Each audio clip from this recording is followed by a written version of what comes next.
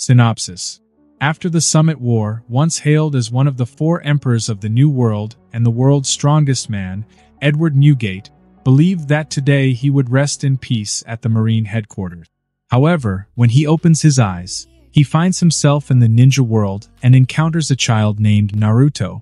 Gurarararara Kid, do you have parents? Trembling in the presence of the giant-like Whitebeard, the 5-year-old Naruto was scared. And no, I'm Uzumaki Naruto, and I'm an orphan, dattebayo. Naruto, be my son. Huh? What's up, ladies and gentlemen? It's your boy, Omni-sensei. Welcome to What If Whitebeard Was Transported to Naruto World and Adopted Naruto? Part 1. If you enjoy this type of content, please gently obliterate the like button. Also, subscribe to the channel if you haven't already done so. Remember to check out the original story linked in the description. Without further ado, let's get into it.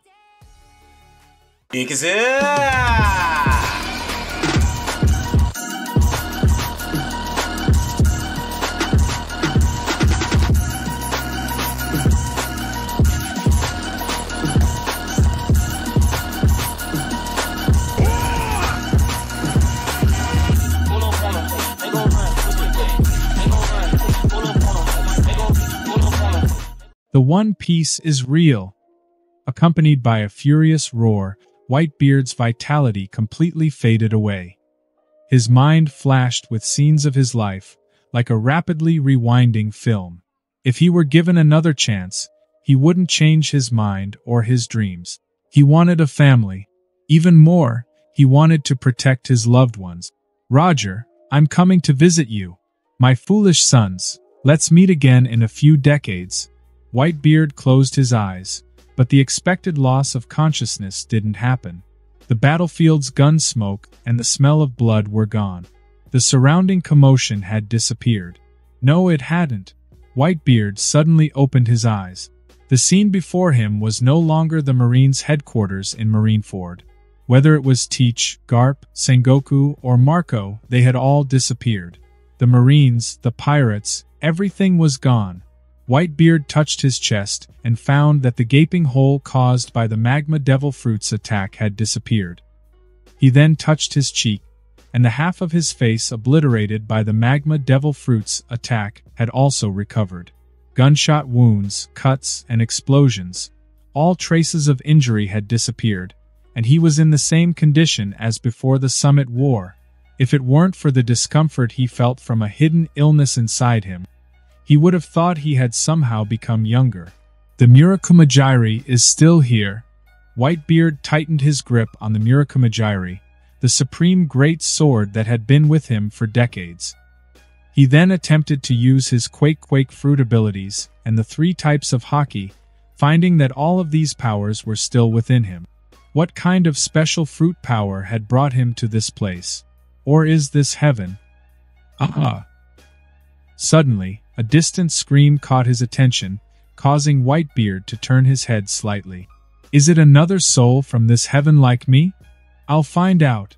A turbulent river washed over moss-covered rocks, and Uzumaki Naruto, who had accidentally fallen into the river, was terrified.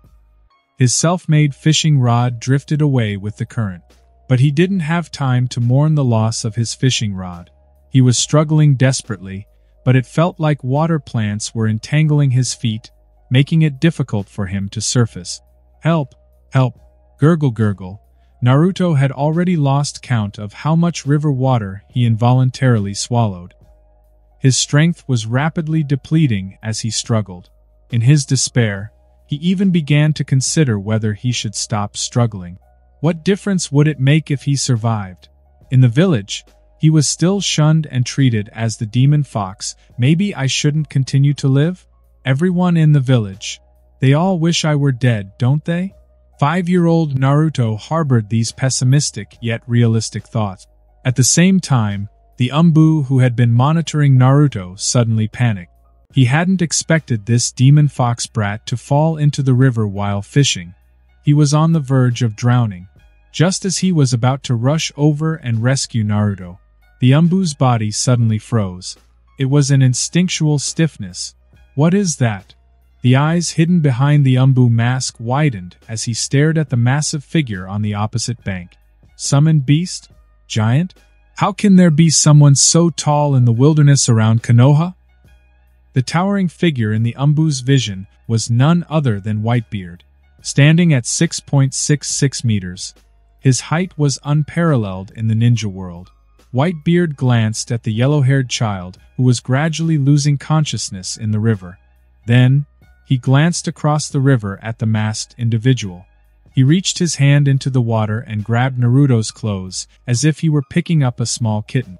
He pulled Naruto out of the water. Cough, cough, cough. Naruto didn't understand why he could suddenly breathe again. He coughed repeatedly, expelling the water from his belly. His blurred consciousness slowly began to recover in this moment of despair. Is it the Grandpa Hokage? Naruto struggled to open his eyes but was horrified to find himself suspended in midair. The ground beneath him was at least several meters away. It would be terrible to fall down. What's that? Naruto suddenly noticed a pair of huge shoes on the ground, so large that he could probably fit inside them. And if he wasn't mistaken, he thought he saw two legs. Soaking wet and stiff, Naruto reluctantly turned his head, only to discover a giant face behind him. It's like a giant. Can spirits drown in heaven? Whitebeard said in a deep voice, holding Naruto and questioning him. Yellow-haired kid, who are you? Where is this? Gulp. Naruto secretly swallowed and his fear made him speak instinctively. My name is Uzumaki Naruto. This is Konohagakure. Uzumaki Naruto? Konohagakure? He had never heard of them. Furrowing his brow, Whitebeard asked again, which country does Konoha belong to? Is it in the first half of the Grand Line or in the New World? Naruto was puzzled. Konohagakure is in the Land of Fire. What Grand Line? What New World? He couldn't understand any of it. Hey, you, the weirdo over there. Release the demon fox. No, release Uzumaki Naruto. The Umbu on the side of the river sensed something was amiss. He didn't know what the two were talking about, but he knew that the giant was definitely no pushover. Hokage-sama ordered him to watch over Uzumaki Naruto, this demon fox, even if he doesn't want to. He had to do the mission, and he knew what kind of creature was inside Naruto. If that creature were released, it would be a repeat of the Nine Tails tragedy. Dragonox hair. The Umbu ninja didn't have time to think further. He quickly formed hand seals. Water release. Water torrent.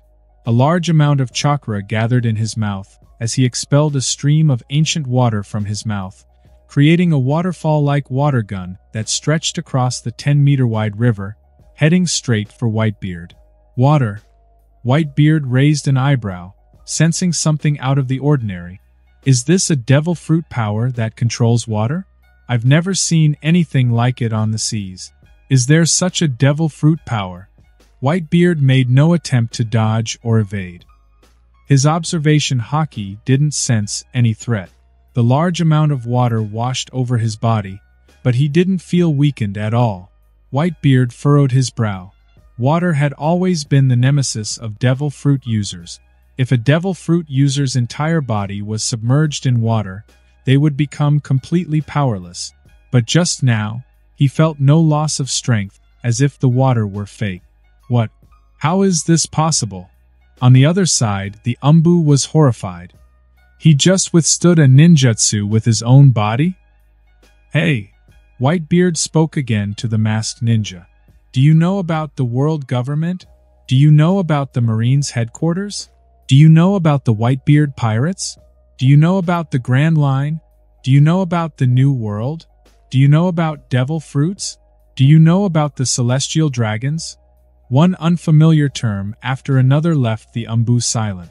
He didn't understand any of the words, and his silence made Whitebeard realize the gravity of the situation. Whitebeard realized that this world was not the one he was familiar with. He had been transported to another world. Here, there was no world government, no Marines headquarters. There was no Yonko, no Shichibukai. He, Whitebeard, had crossed over. Yellow-haired kid, what kind of world is this? Whitebeard remained silent for a few seconds, and he stared at Naruto in his hand. This is the ninja world. Little Naruto shivered with fear. Ninja world. The unfamiliar term made Whitebeard furrow his brow. Was this really not the world he knew from his previous life? How had he ended up in this place? And how could he return? In that brief moment of contemplation, Whitebeard casually threw Naruto into the air, and then knocked him aside. Smack! The Umbu ninja who had attempted to ambush Whitebeard was taken by surprise. The giant's reaction was incredibly swift. Caught off guard, the ninja was sent flying, crashing into two large trees by the riverbank. Blood gushed from his mouth, and countless bones were broken. He was barely hanging on to his life, almost died a violent death. Why is your body so fragile? Whitebeard had closed his hand as he wanted to ask them something, and he found out. The people of this strange world were more fragile than he had imagined, with bodies that looked like they were made of clay. Next, with a single hand, he easily caught Naruto, who had been thrown into the air and screaming in fear, and asked, "Is he okay?" Naruto looked over at the Umbu ninja on the other side, vaguely remembering that there had always been masked ninjas accompanying the Grandpa Hokage. "He won't die," Whitebeard replied. "Yellow-haired kid, tell me everything you know about this world." "Ah! Okay." Naruto struggled to recall his limited knowledge of the ninja world one by one and began to explain it to Whitebeard. After about 10 minutes, he concluded that's about it. The ninja world, ninja, Konohagakure, and Hokage. Suddenly, Whitebeard burst into laughter. "Gurarararara. It looks like I've arrived in quite a remarkable place." He placed Naruto back on the ground. As the world's strongest man, Whitebeard didn't hesitate. To him, starting fresh in another world was no big deal. He wasn't the boomer type, and since he'd traveled to another world, he'd start everything from scratch. If he could form the Whitebeard Pirates in the Grand Line's new world, couldn't he create another Whitebeard Pirates in this ninja world?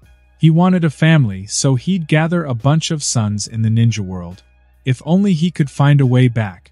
Whitebeard's return with the new Whitebeard Pirates would surely surprise his foolish sons. Sengoku, that old man, would probably have his glasses shattered, wouldn't he? I am sure they would find it confusing. Gurarararara. Whitebeard, with lowered eyes, looked at Naruto, who was trying to sneak away. He said, "Yellow-haired kid, I noticed earlier that you were in the water and could have struggled, but you chose not to. I remember that masked kid mentioning something about you being a demon fox. What's the deal with you, yellow-haired kid?" Naruto's body instantly stiffened, not because he was caught trying to escape, but because the words demon fox had caused him to wither like a frost-bitten eggplant. He bit his lower lip. Demon fox? No, there is nothing to say. Under too much pressure. Even his lip was bitten. Oh. Whitebeard inserted his Murakumajiri into the ground and sat cross-legged on the grass by the riverbank. He teased, "It seems like you're a kid with quite a story, huh? Demon Fox isn't a pleasant nickname, is it? That masked kid should be protecting you, but he called you by such an insulting term. It's very contradictory." Whitebeard chuckled. "Gurarara, yellow-haired kid, don't you even have the courage to talk about it? I don't know why it's like this." Being poked again and again at his most vulnerable scar, the psychological defenses of the 5-year-old Naruto began to crumble. His blue eyes were filled with confusion and distress. Naruto spoke with a choked voice.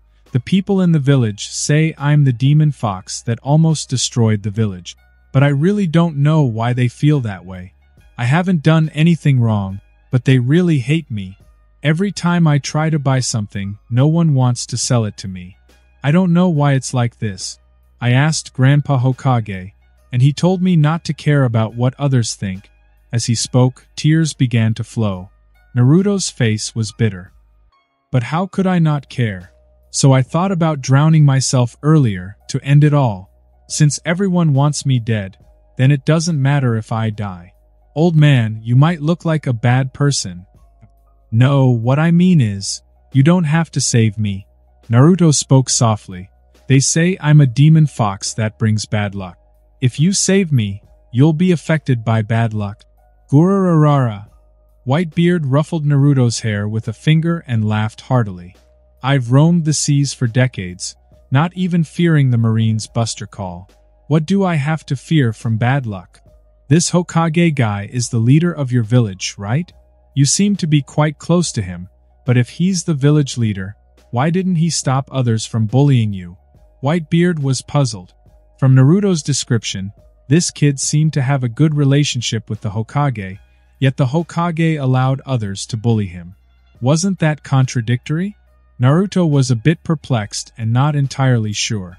Maybe Grandpa Hokage is always busy and doesn't have time to care about small things like this? He considers these things small, but for you, it's like a mountain. Whitebeard had a very bad impression of the Hokage mentioned by Naruto. This guy doesn't seem like a good person at all. Naruto, like a fox with its tail stepped on, protested. You can't say bad things about Grandpa Hokage. He's the Hokage of Konohagakure. He definitely has his reasons for doing what he does. Whitebeard frowned. This kid seemed to have been manipulated by a bad guy. As the Hokage, it is natural to have the responsibility and duty to help a child avoid being bullied by others. However, he did not do so and instead allowed such things to happen, causing this child to suffer from relentless bullying. He even contemplated suicide. But in this situation, this yellow-haired kid was still defending him. Did the supposed Hokage manipulate children like this? Not only did he not help the child, but he also seemed to want to manipulate his mind, making the child blindly worship him. Whitebeard sighed inwardly. Naruto's childhood experiences reminded him of his own foolish sons when they were young. From Naruto, he saw the shadows of his many foolish sons during their childhood. Suddenly, Whitebeard asked, "Yellow-haired kid, do you have parents?" Naruto shook his head, his spirits low. "No. Grandpa Hokage said my parents died a long time ago, and they left me all alone." Gurarararara. Whitebeard extended a hand. To Naruto's astonishment, he said just one sentence, "Uzumaki Naruto, be my son." Huh?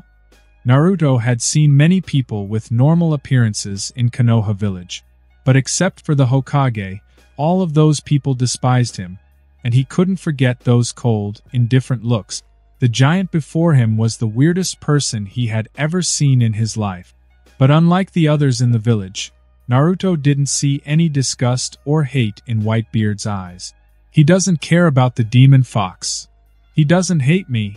Various thoughts rushed through Naruto's mind in the blink of an eye, and he felt his nose tingling. Hot tears welled up in his eyes, and they gradually rolled down his cheeks. Uncontrollable images flooded his mind, and it felt like there were voices whispering insults in his ears, haunting him like a nightmare. "Get lost, demon fox. We won't sell you anything in our shop. There are a few boxes of expired milk in the kitchen trash can if you want." Ha! This brat actually went for it? So unlucky. "Hey, demon fox, stay away from my child.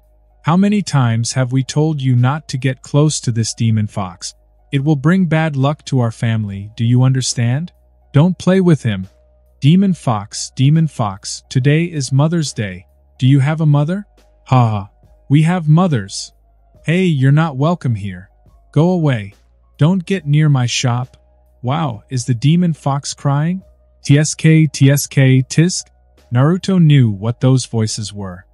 He heard them every night before going to bed, and they never left his mind. Along with the voices, there were also memories of cold looks, expressions of disgust, and rough actions. Until, "Uzumaki Naruto, be my son." This sentence, so out of place, shattered all the voices and images. Naruto's blue eyes widened. He couldn't control his tears. I. Whitebeard was like a sudden burst of light in Naruto's dark childhood, a light brighter and clearer than the third Hokage's, illuminating Naruto's heart. Naruto remembered that although the Hokage cared for him a lot, He had never said he wanted to be his family. Naruto imagined that perhaps the Hokage was too busy. Or maybe the Hokage's family didn't agree. Or, just when Naruto was hesitating, Whitebeard said helplessly, "It seems you don't want to have a family." "No, that's not it." Naruto hurriedly grabbed the hem of Whitebeard's pants, and all his confusion was replaced by urgency. I want to have a family." Naruto's tone changed from initial hesitation to a determined plea. "I want to be your son. How should I call you?" "Gurarararara." Whitebeard lifted Naruto up with one hand and placed him on his shoulder. "I am Edward Newgate. Many people call me Whitebeard, and you, my foolish son, can call me Pops." "Pops?" Naruto wiped away his tears and said weakly, "Gurarararara. Haven't you eaten?" "Louder." "But, Pops." "Whitebeard Pops." "Gurarararara." Whitebeard's laughter was exceptionally cheerful and hearty. "Naruto, remember this. When you call me Pops, there will be no one in this world who can bully you anymore. From now on, you are a member of the Whitebeard Pirates." "Whitebeard Pirates?" Naruto sat on Whitebeard's left shoulder, full of curiosity about this new term. Whitebeard smiled and said, "Your Pops is a pirate after all." Naruto's eyes widened immediately.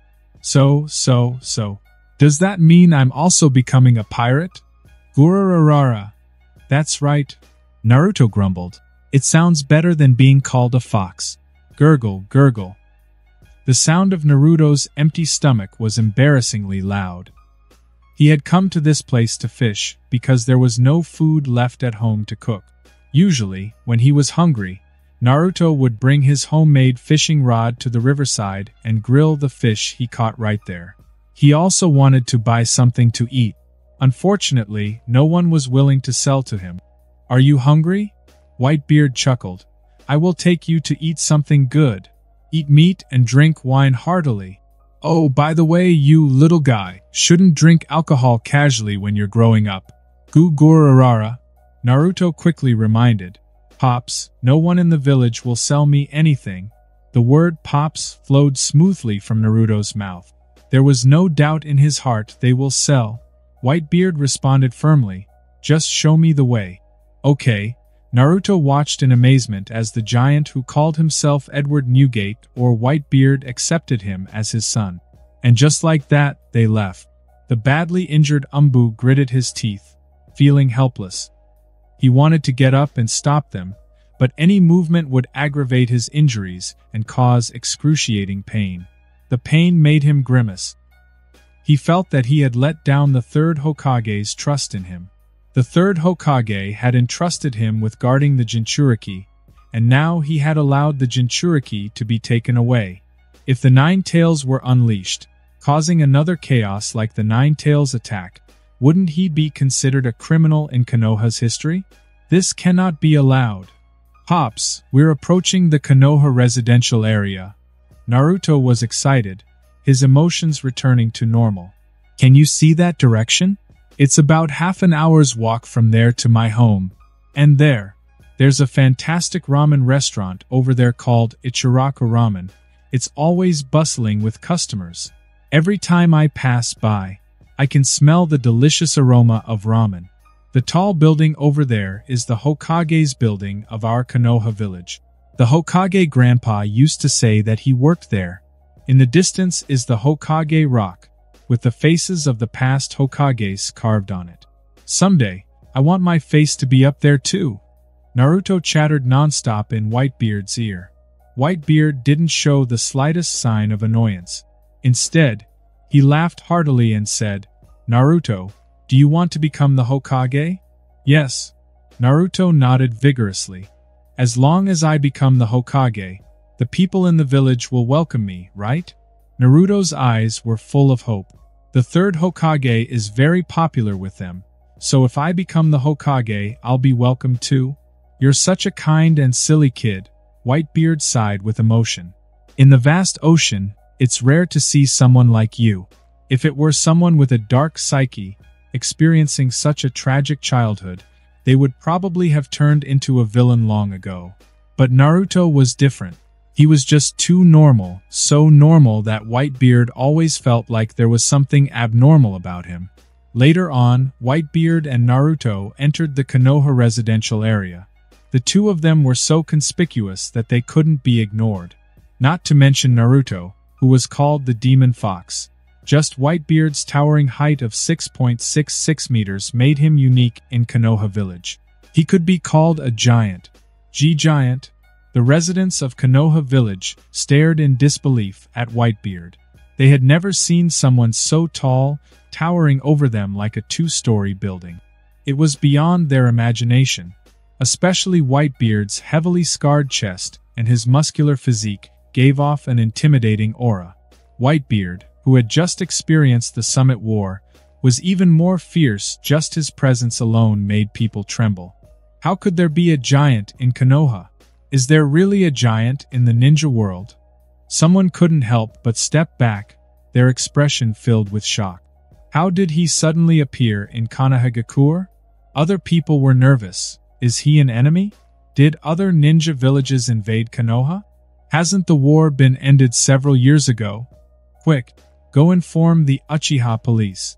Wait, the kid he's carrying on his shoulder, isn't that the one who brings bad luck?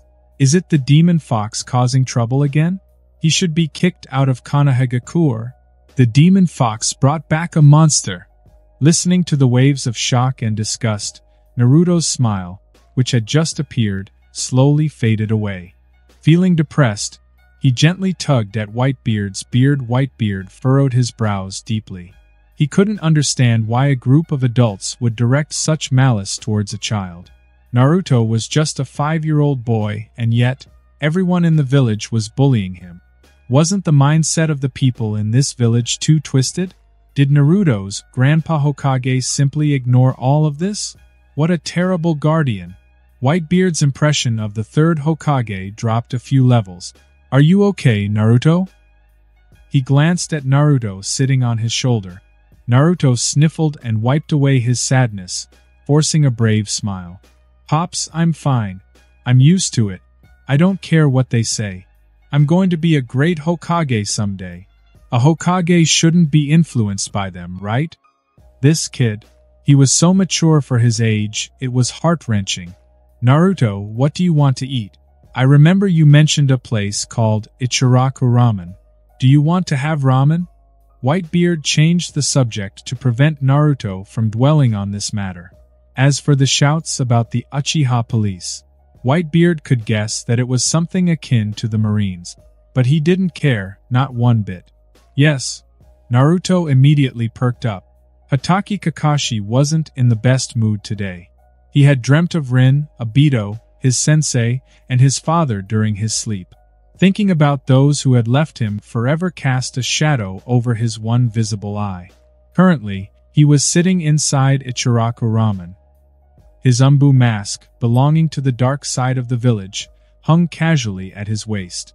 While waiting for the ramen he had ordered, he was leafing through a particularly scandalous novel, one that made even a veteran like him blush. It's not as good as Ika Ika Paradise, Kakashi commented. Kakashi, at the age of 19, had lost much of his interest in other novels after reading a certain masterpiece. A year ago, Jiraiya's Ika Ika Paradise had burst onto the scene, sweeping through the ninja world with its astonishing popularity. Kakashi had received a copy as a gift from Jiraiya himself. Kakashi furrowed his brow and turned his head. He heard some commotion outside, but the curtains of Ichiraku Ramen happened to block his view. Forget it. Not my concern. Kakashi didn't move. Since the end of the Third Ninja War, he had become something of a recluse. Suddenly, sunlight streamed in through the window, indicating that someone had opened the curtains. Ichiraku Ramen's owner, Tuchi, the sage of 6 bowls who was busy hand-making ramen, hurriedly greeted, "Welcome. May I take your order?" "Oh." Tuchi was momentarily stunned, his expression resembling that of someone who had just seen an alien. Even his quick and practiced movements in making ramen came to a halt. Kakashi sensed something was amiss. He turned his head a second time, freezing upon what he saw. When he turned, he couldn't see anyone behind him. However, when he lifted his gaze upwards, he realized it wasn't that there was no one behind him, it was that the person behind him was incredibly tall. Ridiculously tall. Kakashi even exaggeratedly raised his head to get a better look. Only then could he see a stranger's massive face appearing before him. He estimated that this person's height was no less than 6 meters. He could also see the person holding an outrageously large naginata in his hand, which, if you excluded the blade above, looked like a small tree. The upper half of his body was naked. Only a large cloak was casually draped over him, revealing battle-hardened muscles and scars. His iconic mustache was highly distinctive. After making a glance over, it would be hard to forget. This is...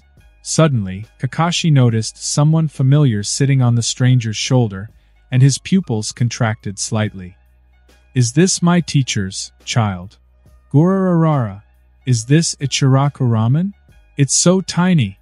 Whitebeard's hearty laughter seemed to echo throughout the street. With his height, if he looked straight ahead, he could see the third floor of Ichiraku Ramen. He had to lower his head and eyes considerably to get a glimpse of what was inside. Whitebeard cleared the road and let out a breath towards the ground. It was like a gale blowing, dispersing all the dust on the ground. He sat down directly on the ground. Even while seated, his head nearly touched the ceiling. After picking up Naruto, Whitebeard said to the restaurant, Gurarararara, boss, bring me a few bowls of your most special ramen for this foolish son of mine. And bring me dozens more. Whitebeard continued. This bowl looks too small. One bowl is not enough. I could eat it in one bite. Tucci was still in shock, unable to come back to his senses. Uncle Ichiraku, it's me. It's me. Naruto waved his hand towards Tucci and flashed a brilliant smile. My pops brought me here for ramen. Tucci swallowed hard, his gaze shifting from Whitebeard to Naruto. He naturally recognized Naruto. Among the many people in Konoha, there were a few outliers, and Tucci, along with his daughter, was one of them. They were among the few kind-hearted individuals in Konoha who didn't discriminate against Naruto. Naruto, is this your dad? Tucci felt like he was in a dream. Didn't you say you are an orphan? Naruto's smile grew even brighter. This is my pops that I just met today. From now on, we're family. Uncle Ichiraku, I have a family now. I have a father. Seeing Naruto's smile, Tucci was taken aback. He had known Naruto for some time.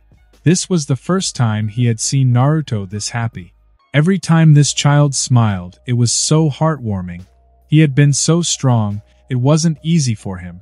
Tucci suppressed his shock and smiled. Congratulations, Naruto. Today, you and your father must enjoy my cooking skills. At this moment, Kakashi on the side was left wondering. Kakashi was even more bewildered than Tucci. The book that had left him uninterested lay on the table, as if he had forgotten it. His single exposed eye was fixed firmly on Naruto in front of him.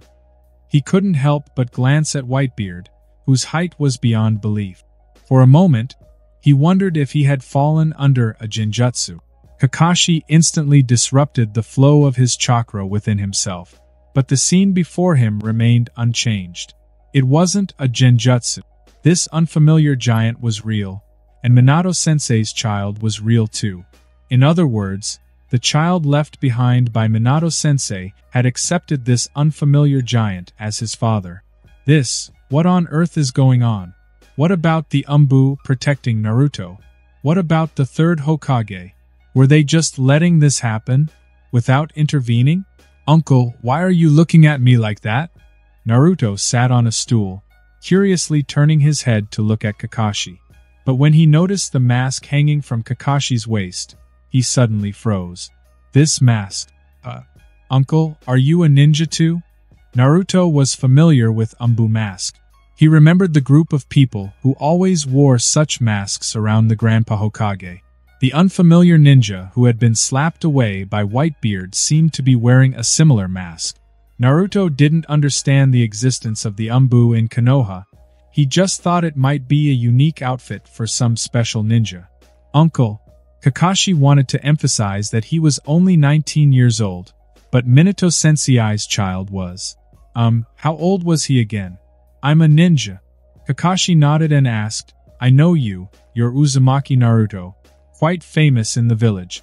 You accepted this strange man as your father? Naruto nodded emphatically and then corrected with a serious expression, Pops is just a bit taller. He's not strange at all. Kakashi. Had he already gotten used to calling him Pops so naturally? If he remembered correctly, hadn't Minato Sensei's child never called him father since birth? What was the third Hokage doing? His teacher's son was about to be lost. Uzumaki Naruto, you might not realize what you're doing. Kakashi couldn't help but say, you're a very special child. You shouldn't accept someone like him as your father. Naruto's little face wrinkled up. Why are you so rude? Why do you care who I call my pops? You're not my guardian. Kakashi was about to retort, but all his words got stuck in his throat, and all of a sudden the warning signs in his heart had reached an extreme level. A few drops of cold sweat couldn't help but bead on his forehead. He glanced sharply at Whitebeard, and Whitebeard was also looking at him. Gurarararara, white-haired brat, why do you ninjas always seem unable to stand each other? Whitebeard spoke up, whatever Naruto wants to do, he has his own judgment. He is my son, Whitebeard's son. What? White-haired brat. Judging by your expression, you seem quite dissatisfied. Whitebeard chuckled. In this entire village of yours, from top to bottom, no one can be Naruto's guardian. The whole village treats a 5-year-old child with nothing but bullying. Even on the sea, the most disgusting pirates aren't this bad. An orphan without parents, instead of receiving proper care, is ostracized at each and every moment of his life. This village's thoughts, from top to bottom, are twisted beyond recognition. Naruto, who was beside him, weakly raised his hand. Dad, I think Uncle Ichiraku and the Grandpa Hokage are good people. Whitebeard sneered. The owner of the ramen shop does seem like a good person, but the Hokage of this village, he's the least deserving. The words, good person, have nothing to do with him. Whitebeard didn't consider himself a good person because he was a pirate, even a wanted criminal on the sea. There were plenty of people out there who considered him a villain, but that didn't stop him from judging whether someone was good or bad. Anyway, with his current perception, the higher-ups in Konoha are a bunch of trash. They were no different from the world noble, especially after taking Naruto as his son. Whitebeard couldn't stand them even more. This giant-like guy was called Whitebeard, which didn't sound like a name, it was more like a nickname. He wasn't from Konoha. He mentioned pirates, possibly someone who lived by the sea, with a high probability of being from the land of water. He was very dangerous. From Whitebeard's words, Kakashi keenly gathered the 4 most useful pieces of information. Gurarararara, I can talk about your Hokage like this in Konoha, and as a ninja, you're not even angry? Whitebeard looked at Kakashi with interest. Kakashi didn't sense any killing intent from Whitebeard, but he could deeply feel the pressure from him. Even in the Third Great Ninja War, Kakashi hadn't encountered anyone who could exert such pressure on him. He remained vigilant in his heart, ready to act at any moment. Kakashi casually replied, the third Hokage did indeed make some mistakes, and he's not entirely wrong about certain things. Gurarararara, you, white-haired brat, are quite interesting. Whitebeard chuckled and invited, I want to rebuild the Whitebeard pirates in this ninja world. I want to take in a few more sons to be my family in this place. White-haired brat, be my son. Huh? Kakashi had never had so many question marks in his life. He stared at Whitebeard in disbelief. The copy ninja Kakashi almost had his brain overloaded. Hey, uncle, you can't make jokes like this. Kakashi said with a dark face, you don't even know my name, and I don't know yours. To say something like this to someone you've never met, isn't this very offensive? Whitebeard laughed heartily. Gurarararara, I'm Edward Newgate, the captain of the Whitebeard pirates. Now that you know, do you want to be my son? This guy. Doesn't he understand human speech? Kakashi's forehead was almost about to display a hashtag symbol. Was this guy lacking in emotional intelligence, or did he have excessive confidence in his own strength? At this moment, there was a commotion not far away. Hey, did you guys make a false report? There's no giant here. Do you know the consequences of fooling around with the Uchiha clan? A voice of impatience sounded. You know, messing with the Uchiha clan isn't a good idea. We didn't make a false report. There really is a giant in the village, a terrifying giant, and he's with the demon fox. Yeah, I saw them heading towards Ichiraku Ramen. This is definitely the trouble caused by that demon fox, Ichiraku Ramen? You better pray they're really there. Otherwise, the Uchiha clan is not to be messed with. Inside Ichiraku Ramen, Naruto was getting a bit anxious. Pops, they are called the Uchiha clan. I heard that this clan is really scary, and Grandpa Hokage has always told me not to get close to them. Whitebeard shrugged. Uchiha? First time I've heard of it. Gurarararara, don't worry, Naruto. He continued. I told you before, no one can hurt my family. This statement, firm as a rock. Uchiha police force. Kakashi also turned his gaze outside and instinctively touched his covered eye. He relaxed his guard slightly. It seems like I'm not needed here, Kakashi murmured to himself.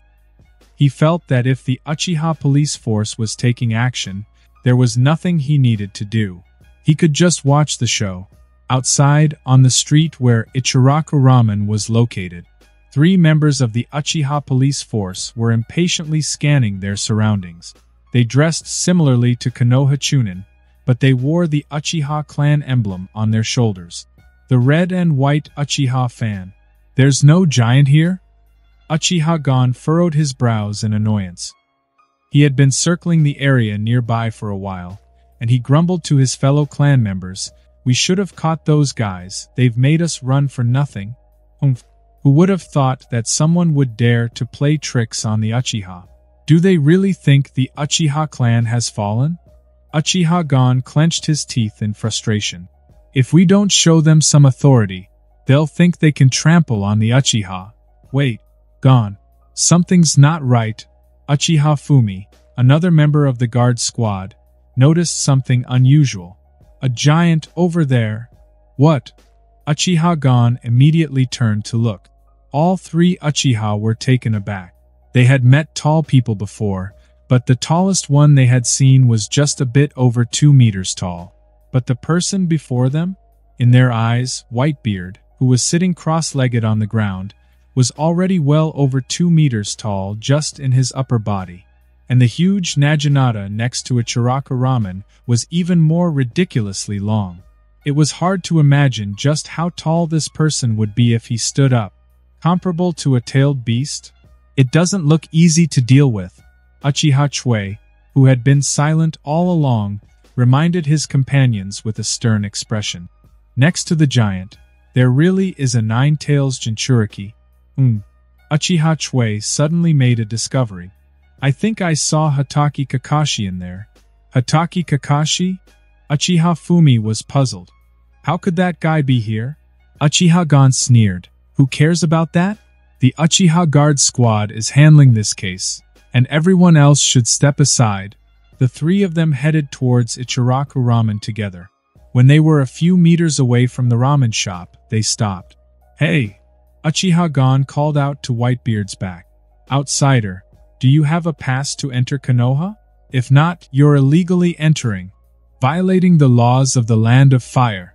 Whitebeard slowly stood up. As he stood higher, the 3 Uchiha had to tilt their heads up slightly. For the arrogant Uchiha, this is simply unbearable. But if they looked at the giant directly, they couldn't even see his crotch. Gurarararara, Whitebeard replied. As soon as I closed my eyes and opened them, I appeared in your Konohagakure. As for the pass you mentioned, I don't have one. Gurarararara. No pass, then come with us.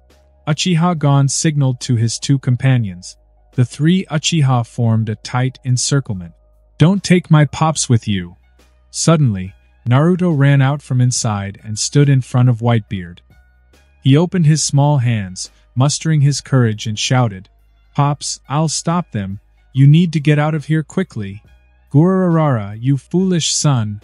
Whitebeard gave Naruto a light tap on the head. Even though he controlled the force precisely, it still made Naruto clutch his head in pain, howling in protest.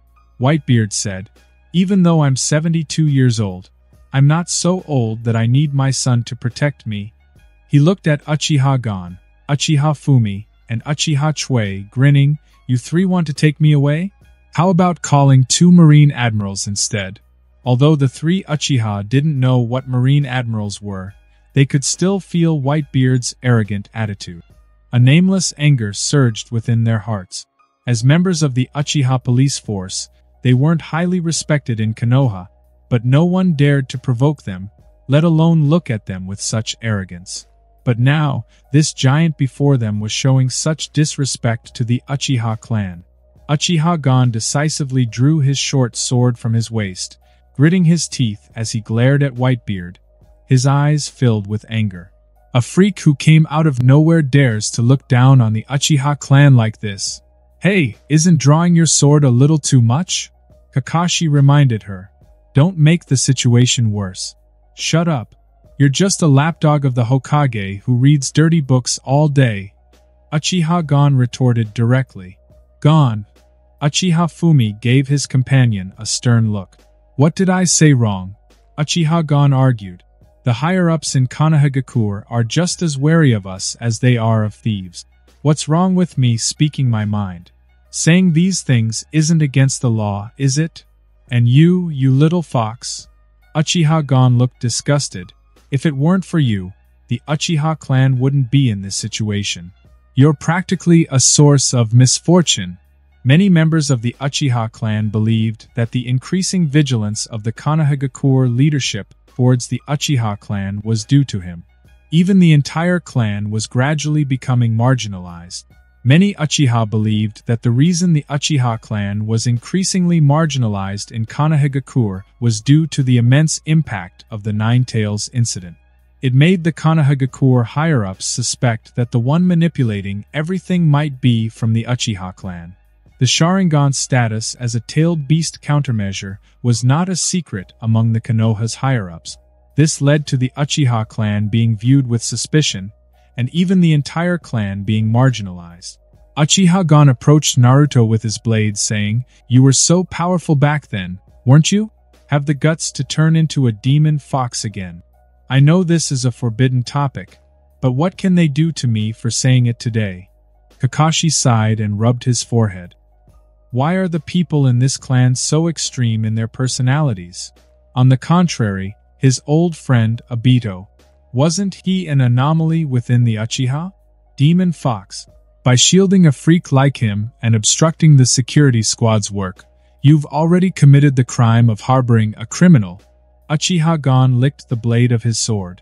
"You, too, can come with us." As he spoke, Uchiha Gon kicked Naruto with a great deal of force. He had long wanted to take action against this damned fox. If it weren't for this demon fox, how would the Uchiha clan have ended up like this?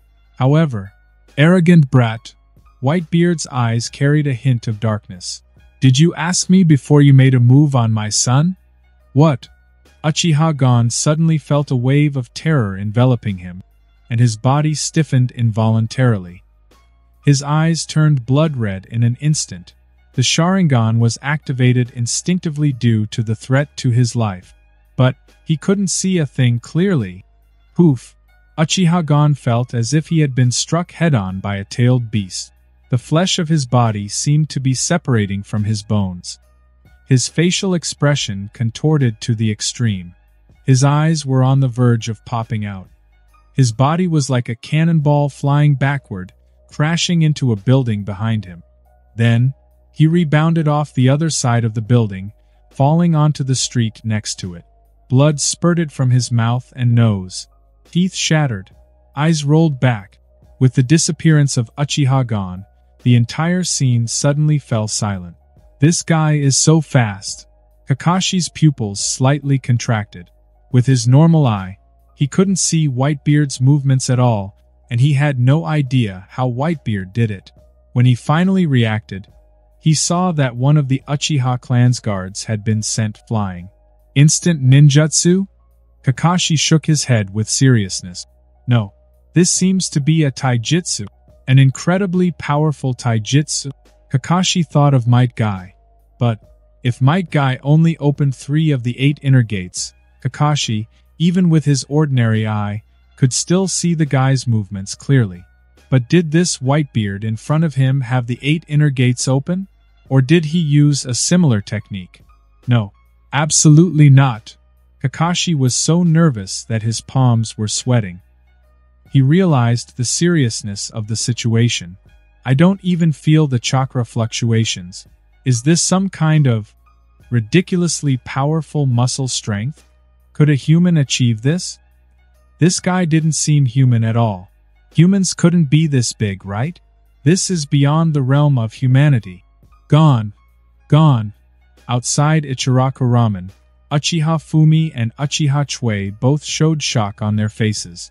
They didn't expect that a Uchiha clan ninja, facing that giant, would be so helpless. The two of them exchanged a quick glance. They made an immediate decision. Like Uchiha Gon, their eyes also turned crimson, and the tiny Sharingan appeared faintly in their pupils. The two of them quickly formed hand seals. Serpent, monkey, rooster, boar, horse, tiger. Huh. Seeing their somewhat familiar posture, Whitebeard grinned. Gurarararara. Is it that water trick again?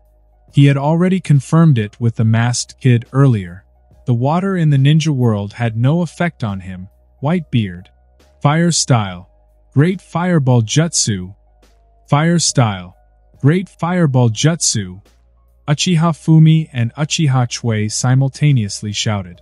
They stood on the left and right, perfectly blocking Whitebeard's path. A scorching flame erupted from their mouths, forming huge fireballs that rushed straight toward Whitebeard. The flames roared. The temperature skyrocketed. Fire. Whitebeard's eyes narrowed slightly, and he recalled something from his memories. As the image of Ace being punched through by the magma imp flashed before him, he couldn't help but wish he could go back in time and punch his foolish son. Back then, Whitebeard had already been willing to sacrifice his life to protect Ace. But to his amazement, his foolish son, Ace, had been easily provoked by the magma imp's taunt. During this moment of reminiscing, the two fire release. Great fireball technique attacks, one from the left and one from the right, had already crashed into Whitebeard's body. The intense flames engulfed Whitebeard's upper body, and the scorching heat pushed Naruto back uncontrollably. In a panic, Naruto cried out, tears welling up in his eyes, his breathing becoming anxious. Pops, Pops, are you okay? Not good. Nine-Tails chakra. Is the seal loosening? Kakashi, standing nearby, keenly noticed that Naruto's nails were becoming sharp, and he looked concerned. Could it be the intense emotional fluctuations are affecting the seal? Kakashi knew he couldn't just sit idly by. He placed a hand on Naruto's shoulder, then turned his gaze towards Whitebeard. Calm down a bit. Your dad, he's not an ordinary person. Gurarararara. A hearty laugh mixed with a hint of sadness echoed from within the blazing inferno. You two little Uchiha brats really know how to bring back some unpleasant memories. Whitebeard casually waved his hand, dispersing the flames that had engulfed his upper body. Naruto, I'm not that easy to kill. Whitebeard's face still wore a smile, and there were no signs of burns on his body.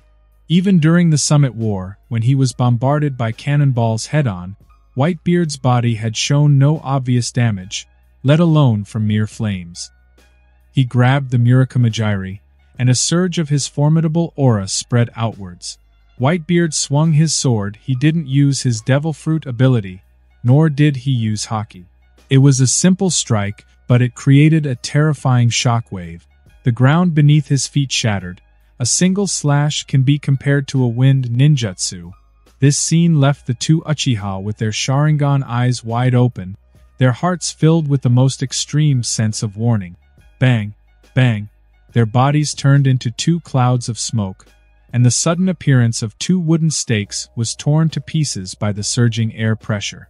Many windows nearby began to shatter as this happened.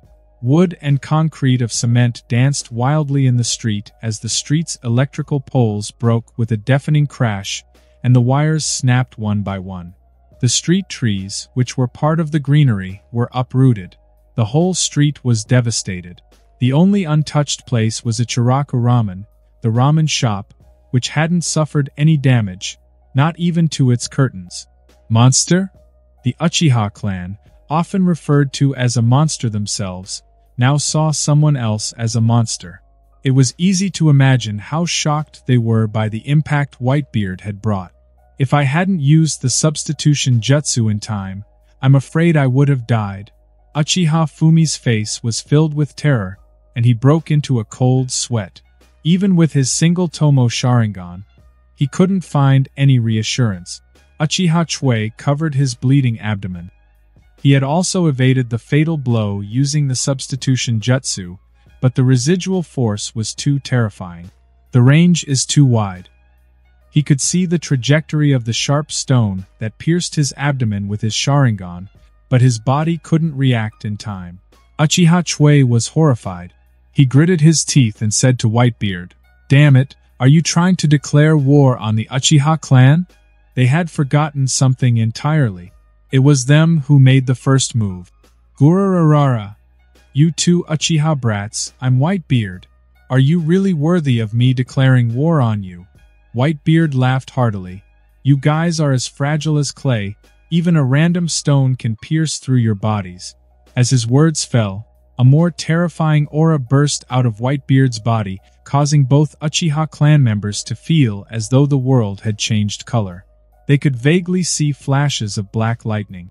Their brains buzzed in an instant and their souls and consciousness were subjected to an unprecedented shock. The intense dizziness replaced their clear consciousness, causing their bodies to weaken. Both of them knelt down helplessly, their eyes rolling back, and they collapsed forward. Is this a genjutsu that can affect the Uchiha clan? Kakashi, who was still pressing on Naruto's shoulder, realized that he had made a wise choice by not interfering. Gurarararara, genjutsu? Whitebeard laughed heartily.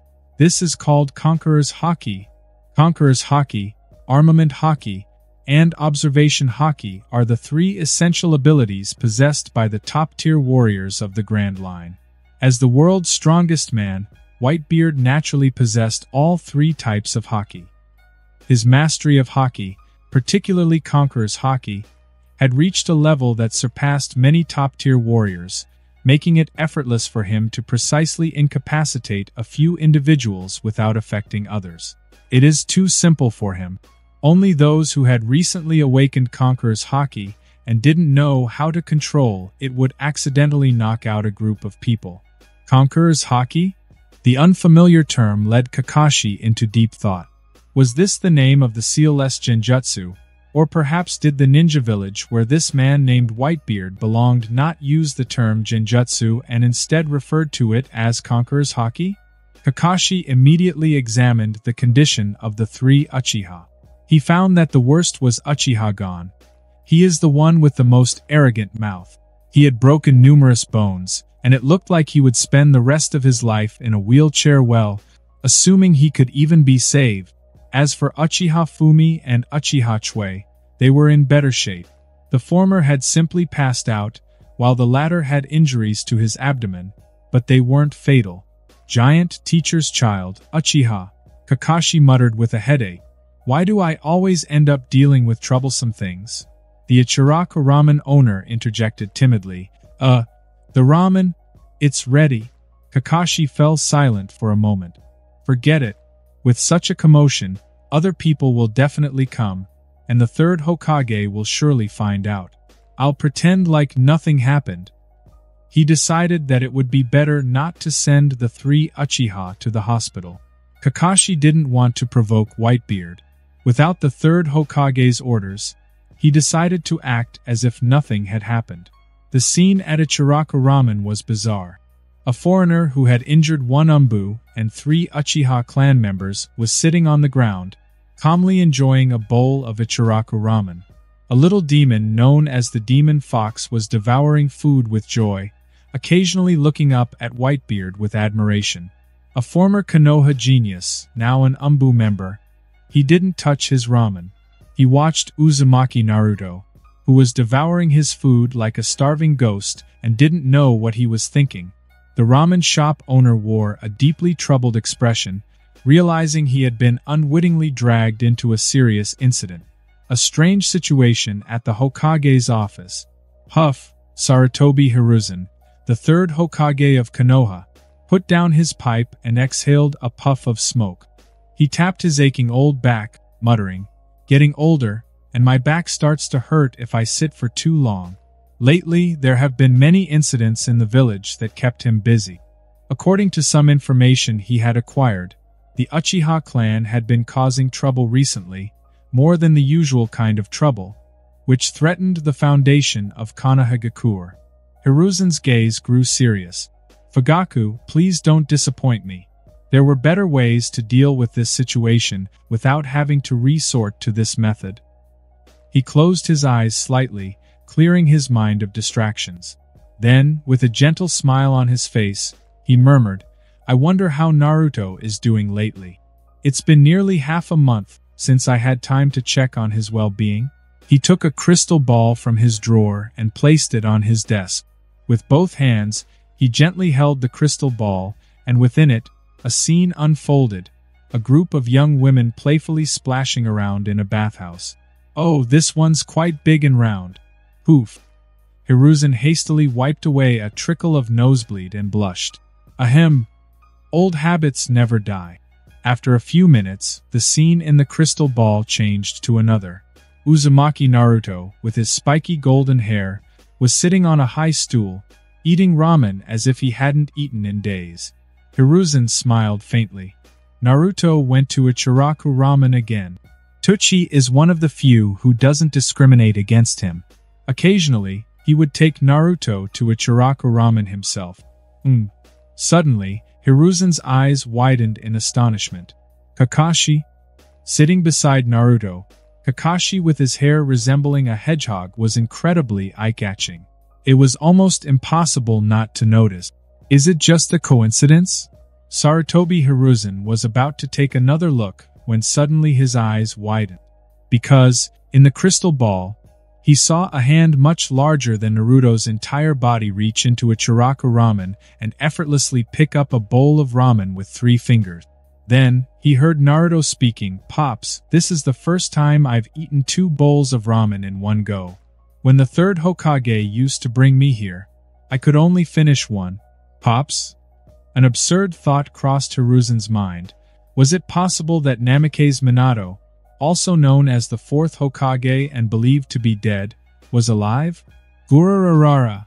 Another voice came through the telescope technique, dispelling his absurd idea. "Naruto, from now on, eat as much as you want. I'm Whitebeard, and I won't let my son go hungry." Whitebeard. Who is this? Why does Naruto call him dad? And why does he call Naruto his son? Sarutobi Hiruzen was dumbfounded. After being the Hokage for so many years, he had witnessed many bizarre things, but the images seen through the telescope technique still left him extremely shocked. In less than half a month, what had happened?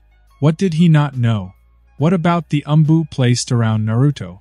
Why didn't they report back? Sarutobi Hiruzen realized that the situation was not good. Naruto was the Jinchuriki of the 9 Tails, and if anything happened to him, the whole of Konohagakure would be in danger. Sarutobi Hiruzen immediately stood up. He needed to see for himself. Naruto was too important for Konoha. There could be no room for accident. However, someone was faster than him. The door to the Hokage's office was pushed open, revealing the familiar figure of Shimura Danzo, the leader of Konoha's Root Division. "Monkey?" "No time," Sarutobi Hiruzen interrupted. "Whatever it is, we'll talk about it tomorrow." Danzo was taken aback, his frustration evident. "Tomorrow again? How many tomorrows are there?" Monkey, we already have enough evidence. The Uchiha clan will definitely betray us. Why aren't we taking action against them? Why are we just enduring it? How could Sarutobi Hiruzen care about that? Tomorrow, we'll discuss it tomorrow. I have more important matters to attend to.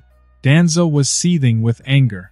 Monkey, if you don't want to act, I'll make my root division act. We can't afford to wait any longer. The Uchiha are no pushovers. Sarutobi Hiruzen furrowed his brow. I said, tomorrow. I have something more urgent. Danzo was trembling with anger. Monkey, I came here in person and you're just brushing me off like this? You'll regret this, Monkey. If I were. Danzo, I am the Hokage. Sarutobi Hiruzen closed the door, leaving Danzo's face grew darker. Slurp slurp gulp gulp gulp, burp, I'm so full. After finishing the second bowl of ramen, Naruto contentedly patted his slightly bulging belly, his small face radiating happiness and satisfaction. It had been a long time since he had been this happy. When he was happy with Grandpa Hokage always lectured him. It made him sleepy every time. But Whitebeard Pops was different.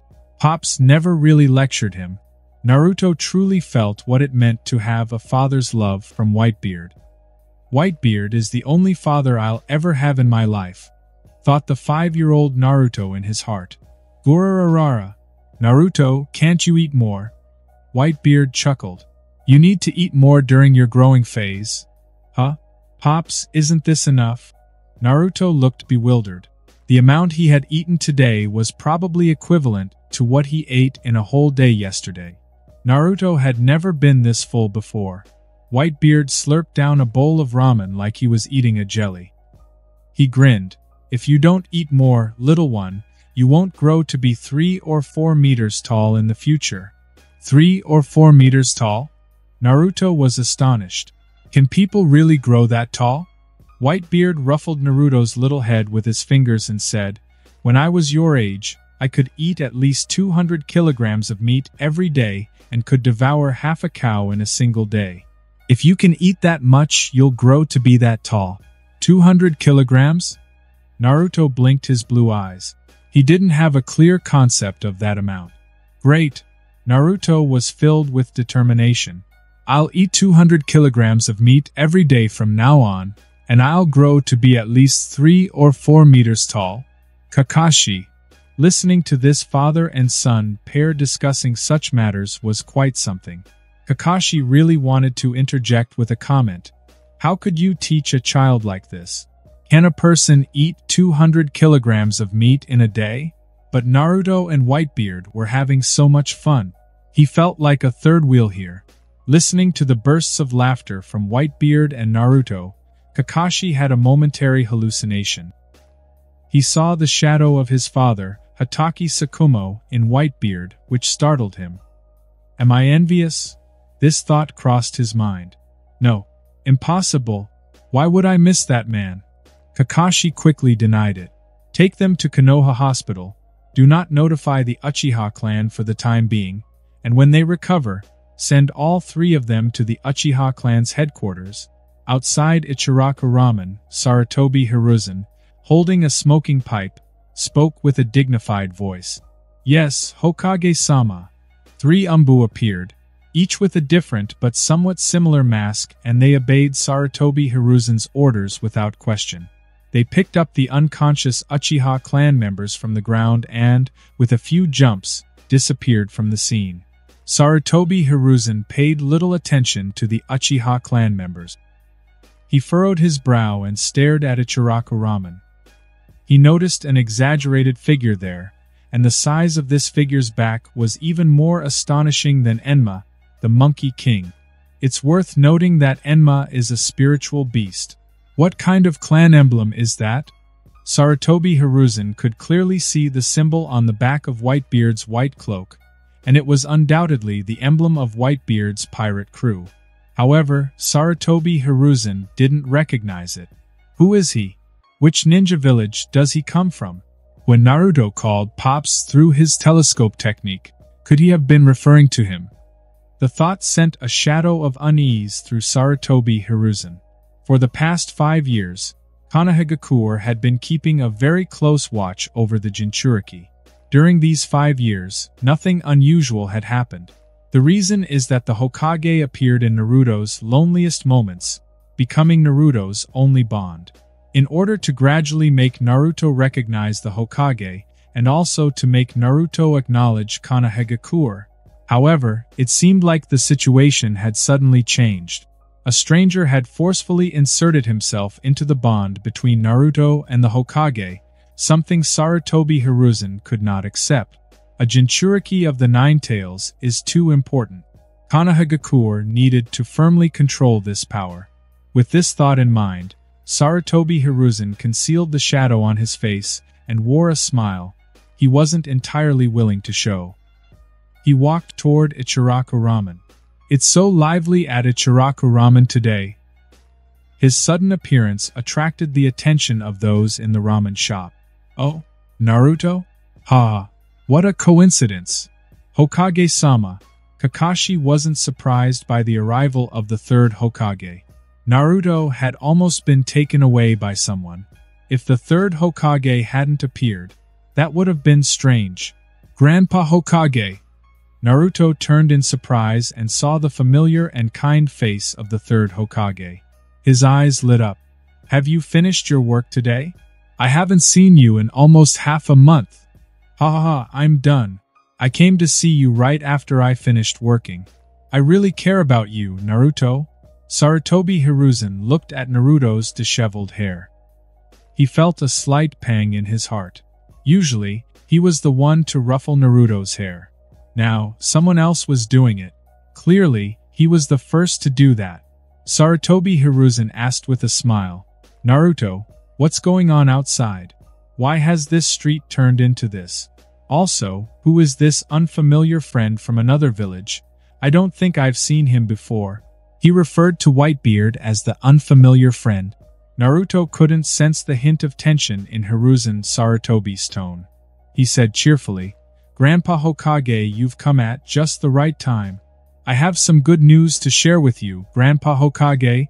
At this moment, Naruto's words were nothing short of shocking. Grandpa Hokage, I have a father now. I have a family. Crack. Sarutobi Hiruzen's smoking pipe developed several cracks due to the pressure from his grip. The kindly smile on his face became somewhat rigid. Naruto, I'm having trouble understanding what you're saying, Sarutobi Hiruzen said. I've told you before that you have parents.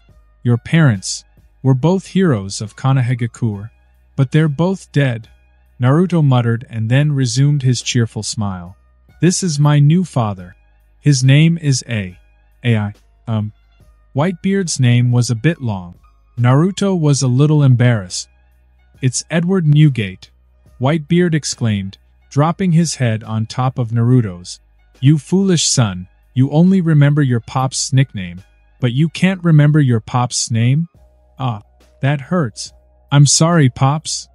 Naruto clutched his head, quickly apologizing to Whitebeard. Whitebeard lowered his head and looked at Sarutobi Hiruzen. Their eyes met. Gurarararara. Whitebeard sneered. Are you Naruto's irresponsible guardian? You look like a dog. You can't even take care of a little brat. Sarutobi Hiruzen. Sarutobi Hiruzen's stiff smile became even stiffer, and his face turned as rigid as old tree bark. Edward Newgate, Sarutobi Hiruzen said, do you know what Naruto means to us in Kanahegakure? Do you understand what your act of adopting Naruto as your son means in the eyes of Kanahegakure? Gurarararara. Why should I care? It's none of my business. Whitebeard shrugged. I'll adopt whomever I want as my son. This is my style. Sarutobi Hiruzen had never encountered such a vulgar person. Naruto's father is a hero of Kanahegakure, he emphasized. His father can't possibly be someone from an outside village. As soon as these words left his mouth, tension filled the air. A hero? Whitebeard looked peculiarly. So, you mean Naruto is the son of a hero? That's right. Both Naruto's father and mother were heroes of Kanahegakure. They sacrificed everything for our village. Sarutobi Hiruzen stated. I promised them that I would take good care of their child, and they would never allow Naruto to recognize someone else as his father. Gurarararara. Whitebeard couldn't help it and burst into laughter. Naruto is the son of Konohagakure's heroes, and he's treated like this? He continued his laughter. Is this what you call taking care of Naruto? Do you know what my idiot son has been through? Since he was a child, he's been ostracized by your village. Demon Fox, you should be familiar with those words, right? As the Hokage of this village, I don't believe you're unaware of this. Since Naruto is the son of heroes, why is he ostracized by so many people? The bullying he endured was inflicted by everyone in this village. Even though I'm a pirate, I damn well know that this is wrong. Bang! Whitebeard slapped the ground with a palm, without using any devil fruit ability or haki. It was just pure physical strength. The ground shook for a while as if an earthquake had occurred. The gaze of the world's strongest man seemed like a fierce and ancient beast, staring at the third Hokage of Konohagakure. They stared at each other, seemingly ready to break out in a fight at any moment. Naruto, you cannot recognize someone else as your father. Sarutobi Hiruzen remained firm in his belief. He couldn't allow Naruto to form another bond, so that the Nine Tails would be controlled by Konohagakure. Why, Grandpa Hokage? Naruto's voice interjected, not very loud but audible to everyone. I've never had parents since I was little. People in the village have always hated me. My pops doesn't hate me, and he doesn't care that I'm a demon fox. Why can't I recognize him as my pops? Why can't I have a family? As he said this, tears welled up in Naruto's eyes. He realized that at this moment, the third Hokage felt somewhat unfamiliar. The third Hokage he remembered wasn't like this. Naruto, you're still young. Sarutobi Hiruzen tried to maintain a smile. When you grow up, you'll understand. He was about to reach out and ruffle Naruto's hair, wanting to make a more affectionate gesture. But his hand found nothing. Instead, Whitebeard directly lifted Naruto. Foolish son, what's there to cry about, Gurarararara? You must always remember this. You're my family, and I'm your family. That's enough. Boss put the bill on this deadbeat guardian. Consider it his way of paying off a debt. Whitebeard boldly enjoyed a hearty meal for all to see. Right there, in front of everyone, he put Naruto on his shoulder. He raised his Naginata with one hand and he left immediately snap. The already damaged smoking pipe was directly crushed into two pieces by Sarutobi Hiruzen, and they fell to the ground. He was trembling with anger, and his hands couldn't help but form seals. Earth release. Hokage-sama, Kakashi suddenly spoke up. It seems that Whitebeard doesn't know that Naruto is a Jinchuriki. His affection for Naruto as a father doesn't seem like an act. Also, Minato-sensei's son truly needs a family. Sarutobi Hiruzen paused in his actions, turned back, and glanced at Kakashi. Kakashi, as Minato's disciple, shouldn't you do more than just watch without my orders? Kakashi said flatly. Without Hokage's orders, I don't know what to do. He added, when those Uchiha almost went after Whitebeard, the Nine Tails power inside Naruto nearly surfaced. What? Sarutobi Hiruzen was suddenly surprised. The seal loosened? Is it because it's been too long? Kakashi explained. Naruto's emotions almost broke through the seal, indicating that he has established a very deep bond with Whitebeard. A bond strong enough to break the seal? Sarutobi Hiruzen took a deep breath, realizing that the situation was unfavorable for Konohagakure. That's indeed the case, damn it. How did this Whitebeard suddenly emerge? In such a short time, how did he establish this bond with Naruto? Even he couldn't do it. The Uchiha clan was becoming restless. The unexpected situation with the Jinchuriki. Two major issues weighed heavily on Sarutobi Hiruzen, the third Hokage, giving him a massive headache. Kakashi. Sarutobi Hiruzen looked at Kakashi. Now, I'm giving you a new order. From today onwards, you will be watching Naruto as the Umbu instead. We absolutely cannot let Naruto's will of fire be influenced by other ideologies. Sarutobi Hiruzen realized that even if they got rid of Whitebeard, it would be challenging to sever the bond between Naruto and him. If Umbu were to assassinate Whitebeard, Naruto would probably go berserk. If the Nine-Tails rampage were to occur in Konohagakure again, the village would undoubtedly suffer heavy losses, especially with no Sannin present to deal with the Nine-Tails. As one of the great shinobi of his generation in the ninja world, Sarutobi Hiruzen quickly considered an alternative plan.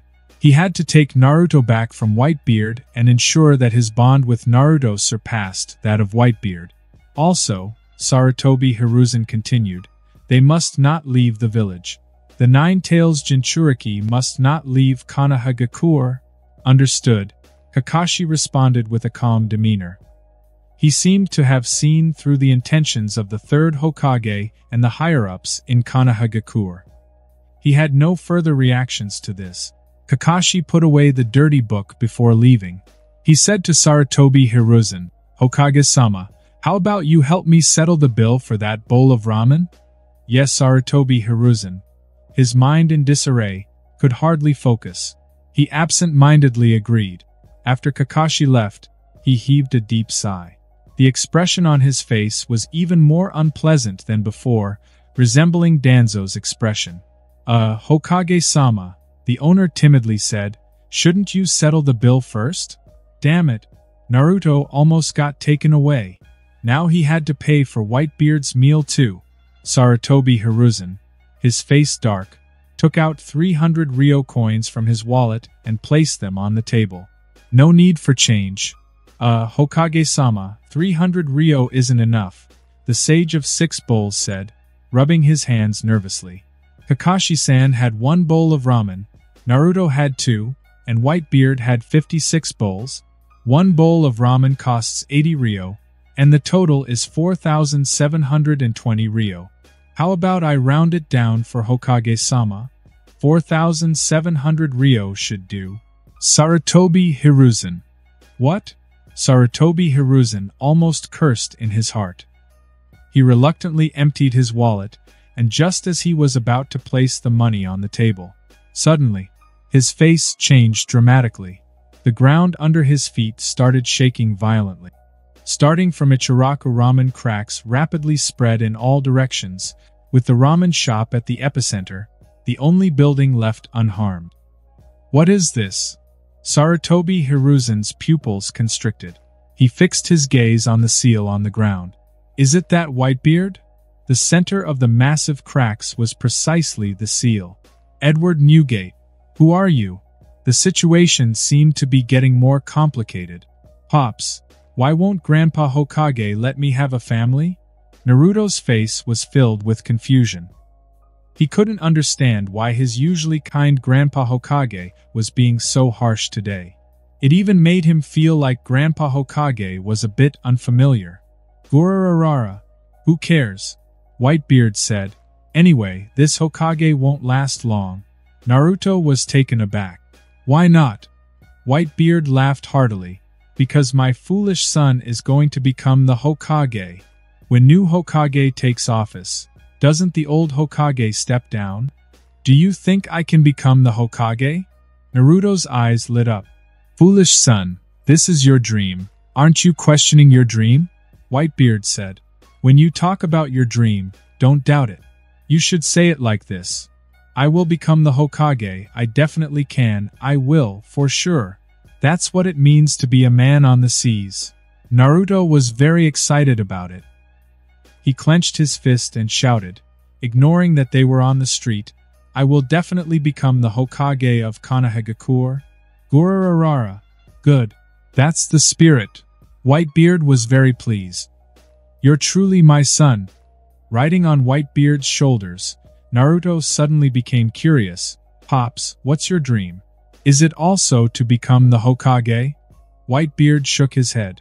I'm not interested to be the Hokage here. If you want to talk about dreams, I do have a few. Under Naruto's expectant gaze, Whitebeard spoke. Family, treasure, and a pirate crew. That's my dream. I want to have more sons in this place. I want to bring back some treasure from this place, and I want to rebuild my pirate crew in this place. Whitebeard didn't care about titles like World's Strongest Man, Yonko, or Hokage. He only cared about these three things. Family was something he had longed for since childhood. So, after setting sail, he adopted many orphans from the seas and built a very large family. When he came to the ninja world, Whitebeard lost his family. He also couldn't find a way back home for now, so he wanted to find some family again.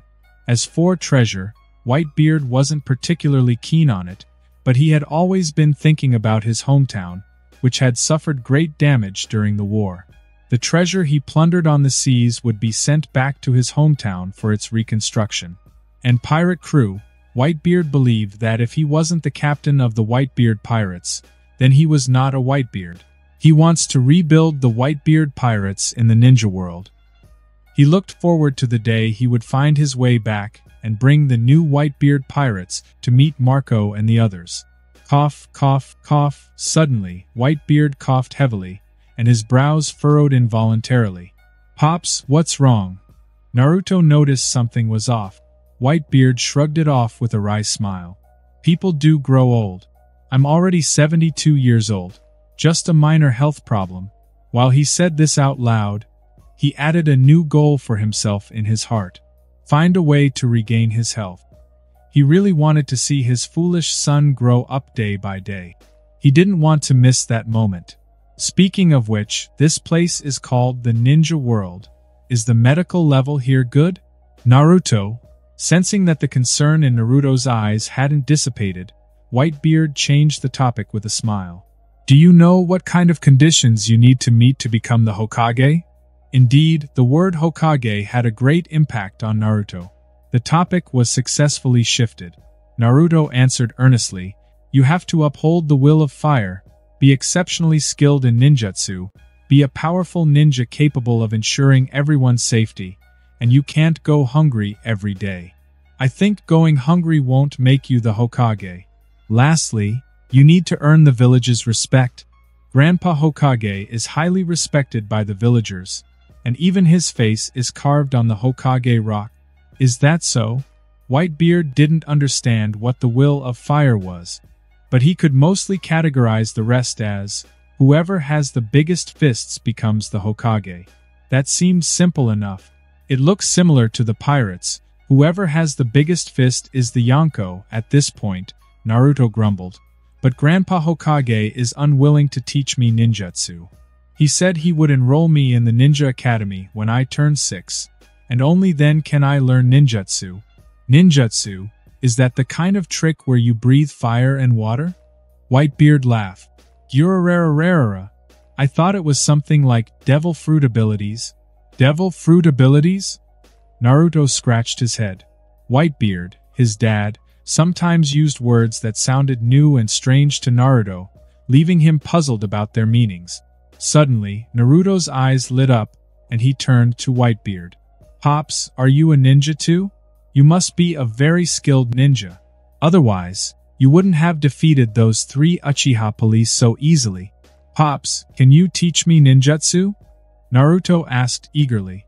I'm not a ninja, and I don't know ninjutsu, Whitebeard replied. Before Naruto could show disappointment, Whitebeard continued with a hearty laugh. But, I can teach you something else that won't be much worse than those ninja techniques. But, Naruto, Whitebeard's smile held a deeper meaning. Are you prepared? Of course. Naruto shifted from sitting to standing, trembling as he stood on Whitebeard's shoulder. He puffed out his chest and declared loudly, Pops, I'm Uzumaki Naruto, and I'm ready. Gurarararara. Whitebeard chuckled. Don't regret it, you foolish son of mine. 1 hour later, outside of Konohagakure. Pops, are you really going to do this? This could kill me, right? Naruto's ambitions faded and his lips quivered in a pained expression. Is this really okay? What's wrong? Whitebeard furrowed his brow. That's how I trained back in the day. You see, Naruto was suspended upside down from a tree, his legs tightly bound by ropes, forming an inverted posture. However, it wasn't a complete inversion.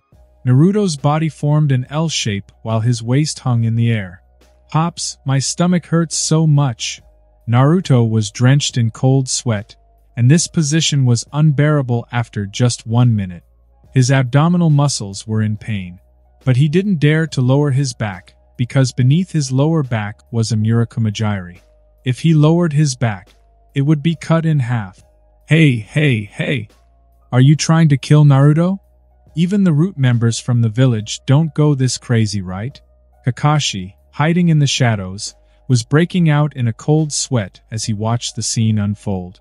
Kakashi knew he hadn't paid much attention to Minato's son, but he felt a pang of guilt when he received the third Hokage's orders to look after Naruto. He didn't want anything to happen to Naruto, but the situation before him was far from safe. If he let his guard down for even a moment, Naruto's life could be in danger. Is this a training or a murder attempt? What? Suddenly, Kakashi's heart tightened.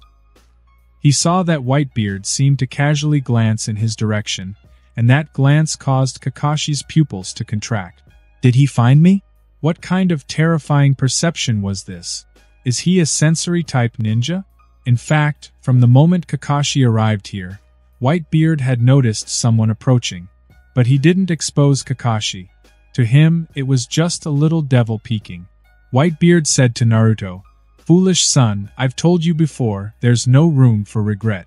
Just hold on for 5 more minutes." 5 minutes? Naruto almost fainted upon hearing that. "Pops, I'm only 5 years old." Naruto's abdomen muscles were about to tear, and he was in excruciating pain. The pain contorted his young face, but just when he was about to give up and lower his body, he felt something sharp touch his back, and his clothes were cut off. How? Naruto was scared to death. There was a sword below. His strong survival instinct forced him to lift his body again, and the pain in his abdominal muscles intensified, causing tears to stream down his face. Gurarararara. Whitebeard encouraged Naruto. "Foolish son, you're doing great. Don't underestimate yourself. When I was 5 years old, I could kill tigers with my bare hands." 5 minutes may sound short, but for Naruto, it felt like an eternity. "Pops, I can't take it anymore." Naruto cried out in despair, and he saw his back about to hit the Murakumajiri.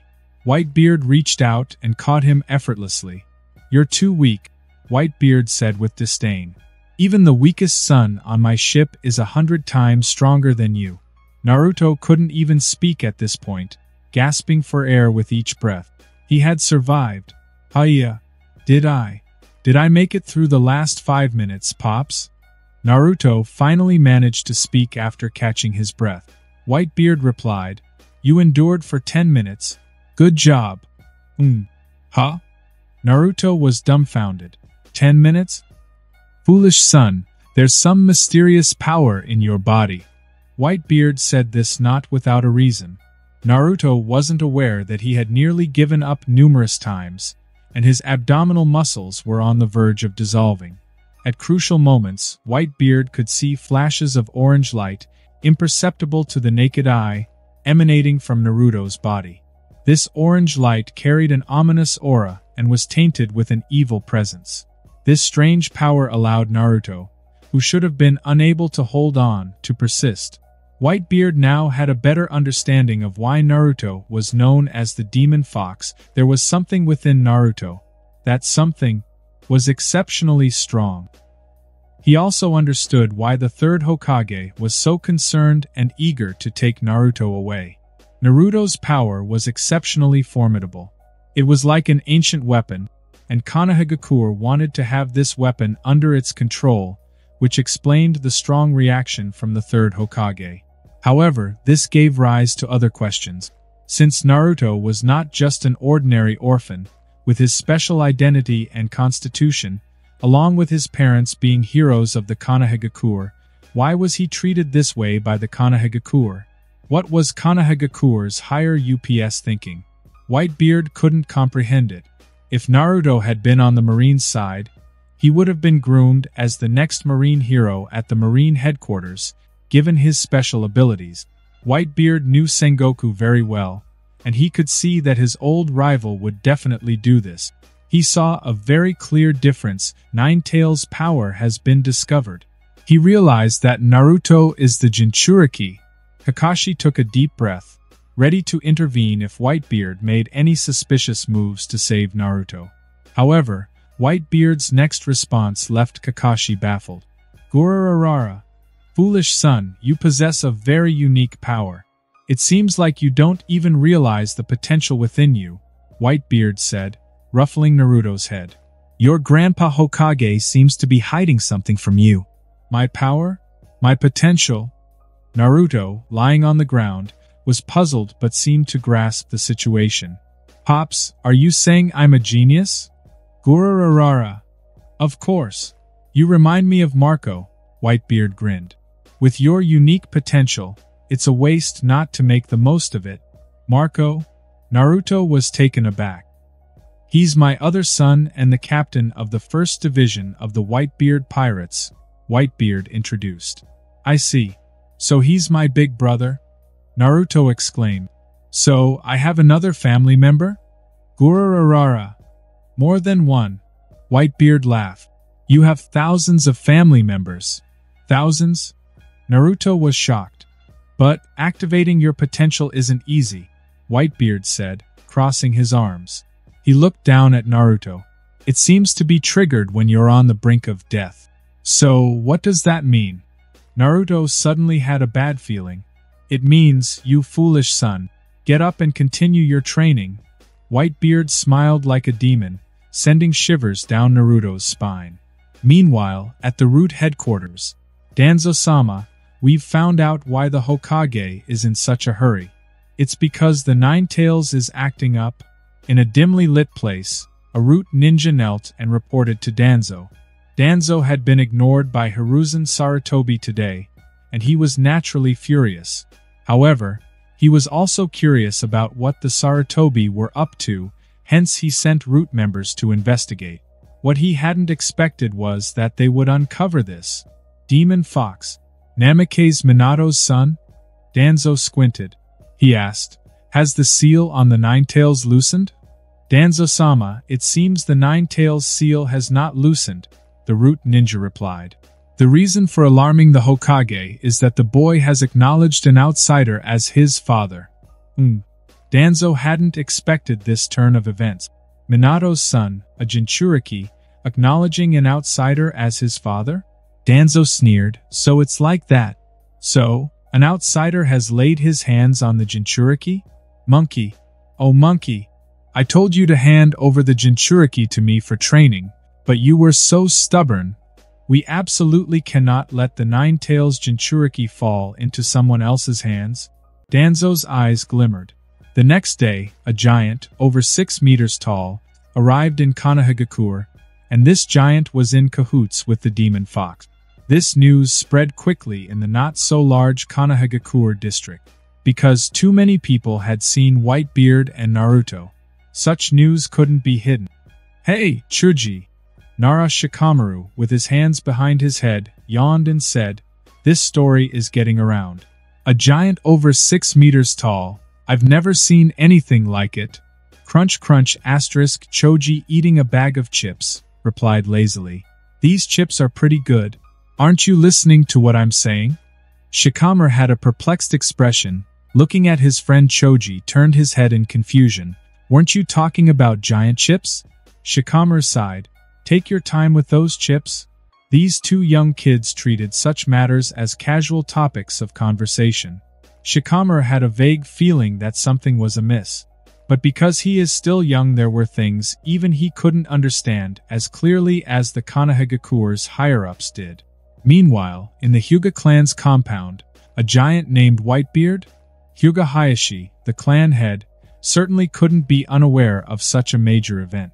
And he knew more details than the common people, especially in certain details. He has a good relationship with Uzumaki Naruto, had a confrontation with the Uchiha police force, and instantly defeated 3 Uchiha's Chunin. He showed no fear in the presence of the third Hokage. Hyuga Hayashi furrowed his brows. A person of such strength appearing in Konohagakure might be good or bad, but the key point was that he had a close relationship with the Jinchuriki. Moreover, the Hokage, apparently, had taken no measures against this person. Was it out of fear? Was this giant exceptionally powerful? Would a confrontation with him in Konohagakure result in serious casualties? Or was there some other reason?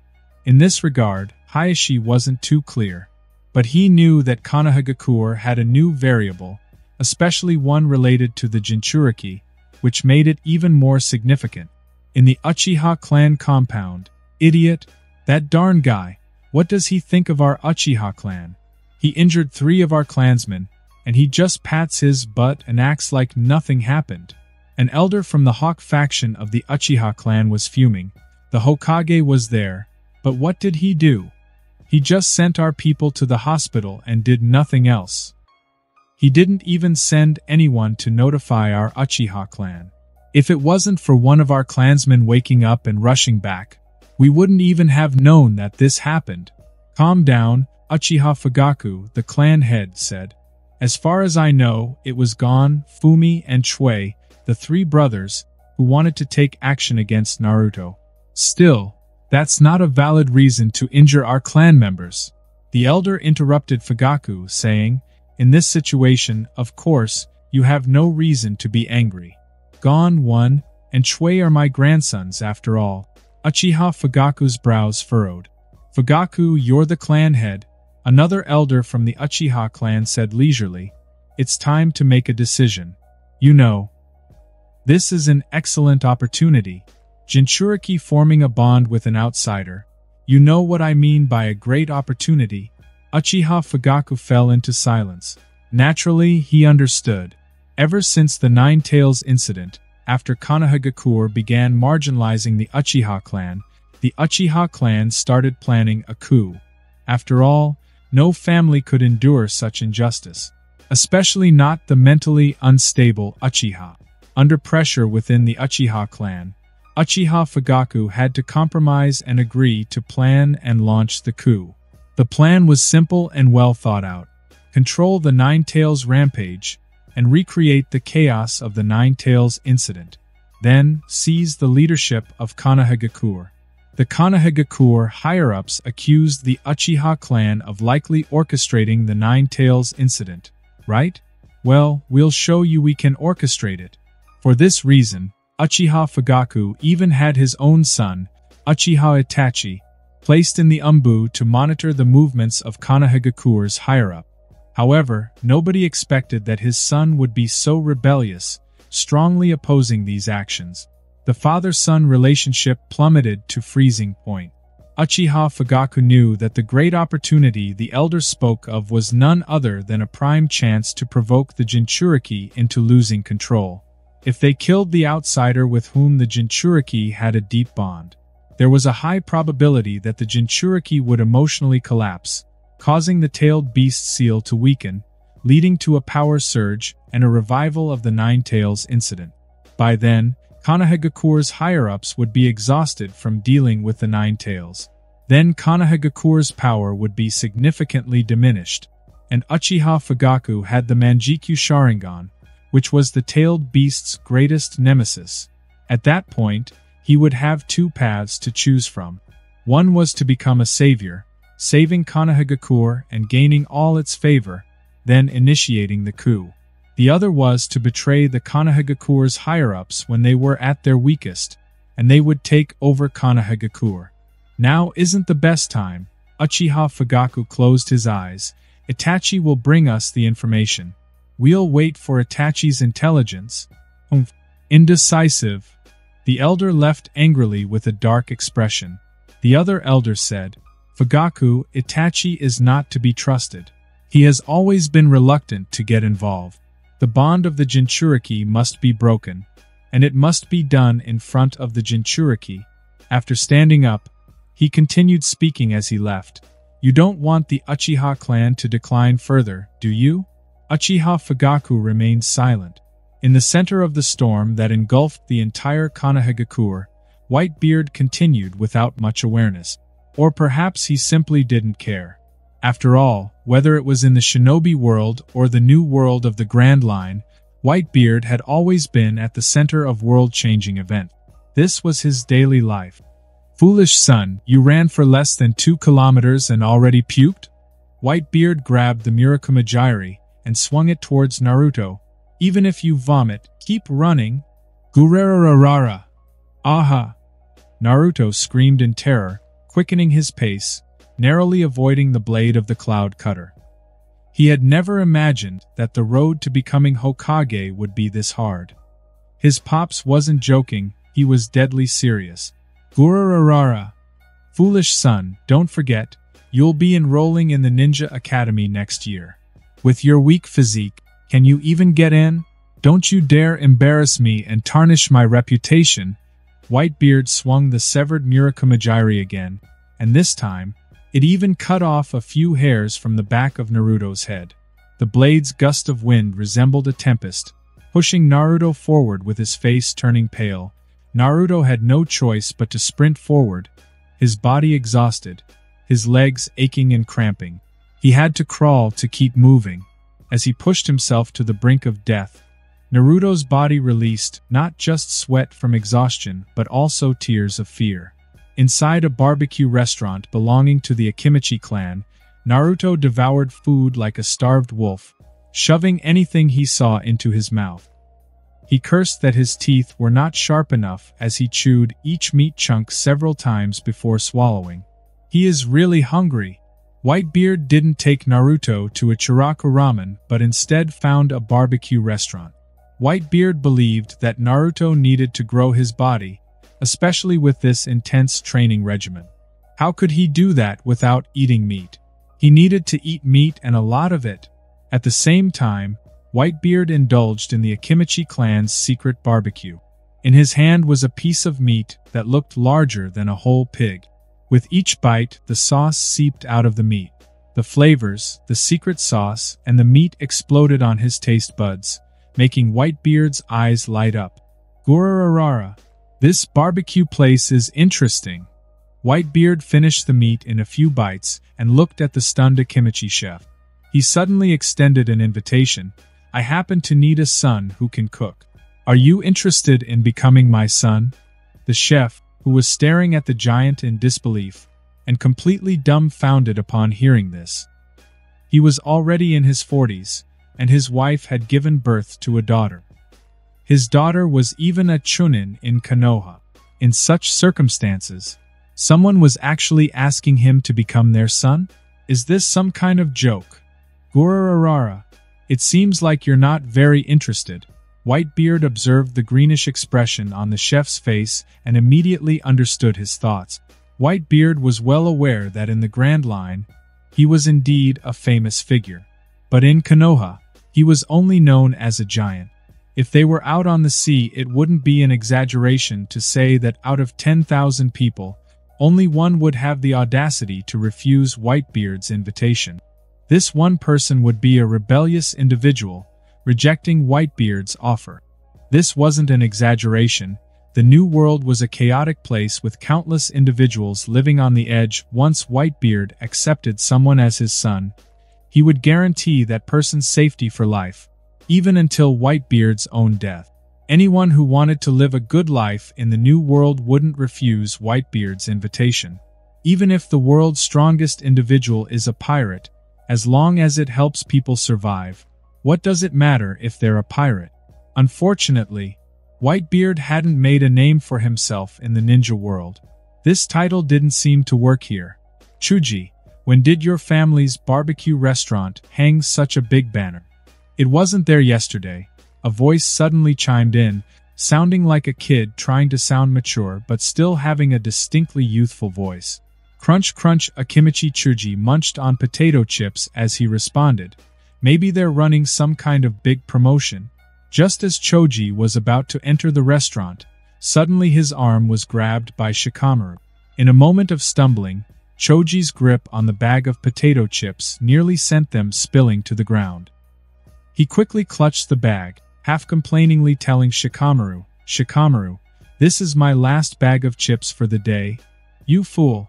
That's not a promotion at all." Shikamaru, with an exasperated tone, said, "Tilt your head up a bit, that's someone's back." Huh. Chuji raised his head in surprise and exclaimed, "Really? It's the giant." Shikamaru took a deep breath, appearing both nervous and helpless. How could I be this unlucky? Nobody could have expected that the giant who was the center of attention in Konoha would suddenly appear right before them. Honestly, Shikamaru had never seen a person this tall before. He had come across descriptions of individuals with gigantism in books, but those individuals were at most 3 meters tall, and none of them had a long life. The giant in front of them was definitely not a gigantism patient, because his height far exceeded 4 meters. Even if he sat on the ground, one could estimate his height to be no less than 6 meters. How surprising! "Shikamaru, there's a person with golden hair over there." Chuji, who noticed this while Shikamaru was engrossed in eating, exclaimed. Looking at the pieces of barbecue meat displayed in front of Naruto and Whitebeard, Choji felt that his potato chips no longer tasted good. His eyes were fixed on the barbecue, and he couldn't stop drooling. "Isn't that Uzumaki Naruto?" Shikamaru pondered for a moment. "I remember. Some of the adults in our clan mentioned him." "Hey, Chuji, don't go over there." Shikamaru suddenly realized that Chuji had broken free from his grip, was enticed by the barbecue, and was heading straight for the barbecue restaurant. Shikamaru had a headache. Is this guy's brain made of barbecue? He's such a bother. He gritted his teeth and followed Chuji. Compared to Whitebeard's massive size, the two kids looked like two tiny mice passing by. Whitebeard briefly glanced at them. He had initially wanted to ignore the two kids, but Akimichi Chuji held out the remaining half of his bag of potato chips to Whitebeard, staring at the mountain of barbecue in front of him, and his mouth watered uncontrollably.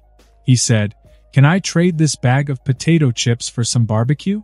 Even though I've eaten half of it, it's, still good." Before Choji could finish his sentence, Shikamaru, who had rushed over and was now dragging Chuji away, covered his mouth. Being the focus of Whitebeard's gaze put immense pressure on Shikamaru. He forced a smile and said, "Sorry, my friend isn't thinking clearly right now. We've disturbed your meal. Please just ignore us, we'll leave right away." Shikamaru struggled to pull Chuji out. It wasn't an easy task, and he was quite tired. At this moment, Whitebeard noticed that Naruto was absent-mindedly playing with his barbecue while gazing at the two kids. Whitebeard could see Naruto's loneliness, the longing for friendship that he couldn't hide. He chuckled and asked, "Do you want to play with those kids?" Naruto hastily shook his head, feeling down. "The kids in the village don't want to play with me." Seeing Naruto's expression, Whitebeard's judgment of the third Hokage dropped to the bottom of the abyss.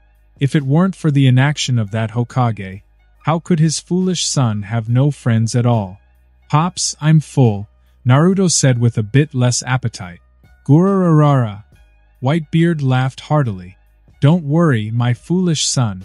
When your old man adopts a few more silly kids, you'll have enough friends, really?" Naruto's eyes lit up. "Gurarararara. Of course. When did I lie to you?" Whitebeard ruffled Naruto's hair. "Huh? Hey, you haven't paid?" The chef at the barbecue restaurant was dumbfounded. Were this strange father and son really leaving without paying? "Let that dog pay," Whitebeard said without even turning back. "A dog?"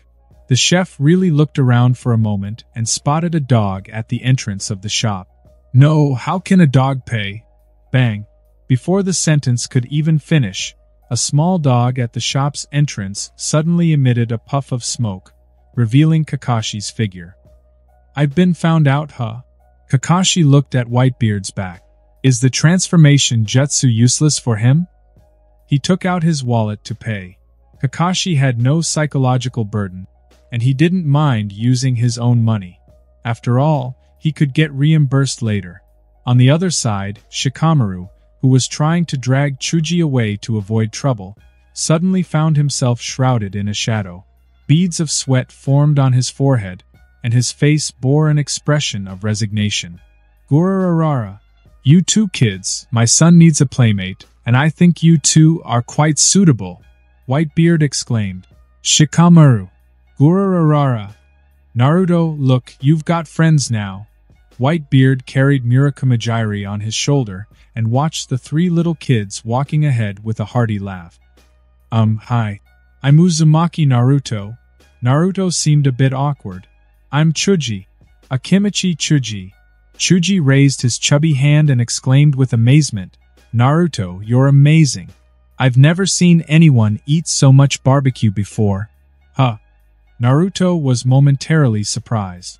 Chuji's enthusiasm exceeded his expectations, and he hadn't even mentioned the word demon fox. In reality, Naruto was prepared to be called a demon fox, but it didn't happen. Chuji was quite friendly, scratching his head and saying, I saw you eating barbecue outside earlier. You ate as much as me. Isn't that an impressive feat? Nara Shikamaru. Shikamaru introduced himself with a grimace, clearly showing a lack of enthusiasm. His instincts told him not to get too close to any kind of trouble.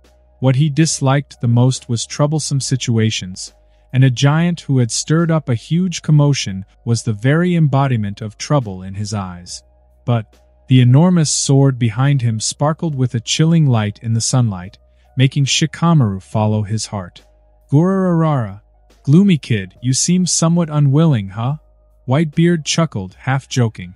Could it be that you don't want to be friends with Naruto? Naruto, let's be friends. Shikamaru was so startled that he shivered, and he chose to enthusiastically say to Naruto, sometimes the smarter you were, the more you knew your own situation, and that made you more flexible, the more you follow your heart. Really? Naruto was both surprised and delighted, feeling a bit overwhelmed. Of course it's true, Shikamaru said, struggling to put on a forced smile. Naruto couldn't help but say weakly, but I'm the demon fox. It doesn't matter. Shikamaru's mouth trembled, and he could feel a chill behind him. Meanwhile, Chuji remained oblivious to the situation they were facing. He reached into his half-eaten bag of potato chips, pulled out a handful, and handed them to Naruto with a genuine and kind smile. Since Shikamaru invited you to be friends, then we're friends now. Hey, don't just say it casually. Can't you see I'm just trying to end this as soon as possible? Shikamaru's eyelids were twitching. He was thinking of quickly getting past this giant behind him, going home and avoiding this street for a few days. But Chuji's actions left Shikamaru bewildered. Huh? Hey, wait, why are you crying? Shikamaru suddenly noticed someone else who was causing him a headache. He looked at Naruto, who was shedding tears and snot, and helplessly said, Could you please stop crying? I really can't stand it when people cry. I am just excited. Naruto sniffed and wiped away his tears. He explained, I've never had a friend from childhood to now. The people in the village don't want to be near me. Even when I tried to buy things, they wouldn't let me into their stores. If I sneaked in, they would kick me out, Naruto continued. Chuji scratched his head, puzzled. Didn't your parents do anything about it? Naruto lowered his head. I didn't have parents before. Stupid Chuji. Can't you watch your words? Shikamaru glared at Chuji. Stop picking at other people's scars. As a member of the Nara clan, even though Shikamaru was only 5 years old this year, his astonishing IQ of 200 allowed him to understand what the elders in his clan were saying. He had heard the clan elders discussing and mentioning Uzumaki Naruto, so he had a basic understanding of Naruto from an early age. He knew that Naruto was the Jinchuriki, housing a fearsome monster inside him. He also knew that Naruto's parents were once heroes of Konohagakure but had sacrificed themselves for some reason. Shikamaru didn't know much, but he knew more than his peers. Hey, stop crying like a girl, it's so annoying. Shikamaru turned away and took something out, handing it over to Naruto. Naruto looked at the handkerchief in front of him and then at Shikamaru, who had turned his face away. Use it to wipe away your tears, and don't use it for your snot. It's for tears only, Shikamaru said, his eyes not on Naruto, but he added, make sure to give it back to me. It's a birthday gift from my mom. Okay, okay, Naruto replied. Time passed. As night fell, Naruto had returned home. His house was very small, quite different from the common perception of an orphan of a hero. It was a very ordinary and even quite old one-bedroom apartment. The house was neatly arranged, but Naruto certainly didn't do it himself. It was Whitebeard who had forced him to tidy up. In Whitebeard's words, even if he couldn't keep his place clean, how could he be a Hokage? So, last night, Naruto cleaned up his home. After taking a bath, Naruto lay in bed for a long time, unable to sleep. He suddenly sat up, ran to the window, and peered outside. He could see Whitebeard, his dad, sitting directly on the road, using the wall as a backrest, resting with his eyes closed. Whitebeard seemed to sense something, and he opened his eyes and looked up. Gurarararara, brat, it's late at night. Is there something you want to say? Whitebeard had lived in even harsher conditions, so sleeping on the road was nothing to him. Pops, thank you. Naruto grinned. Go to sleep, you idiot. You have to get up at 5 tomorrow for training. If you're even a minute late, I'll double your training, Whitebeard ordered. Okay.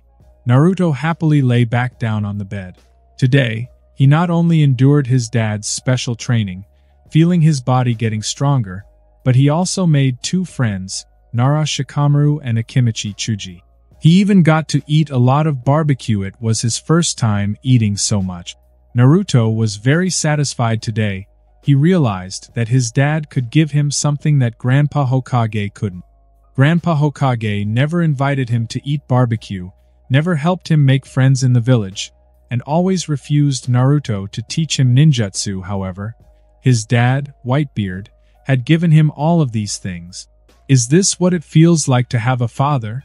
Naruto fell into a deep sleep, not sensing anything unusual outside.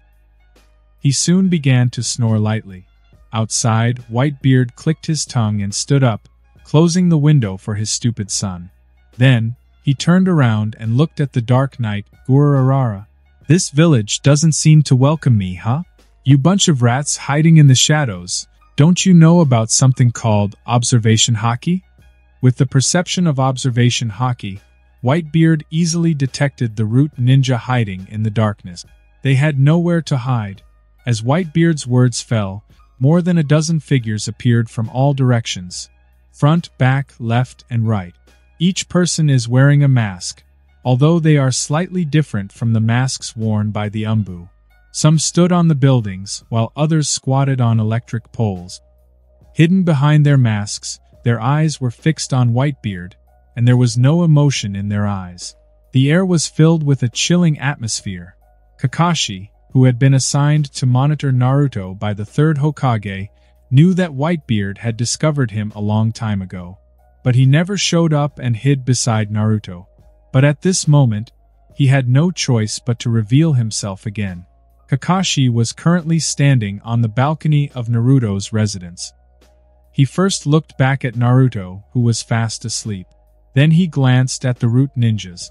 An unwelcome visitor, Kakashi muttered to himself. But it seems they're not after Naruto. They're targeting Whitebeard. What the hell is this Shimura Danzo guy up to?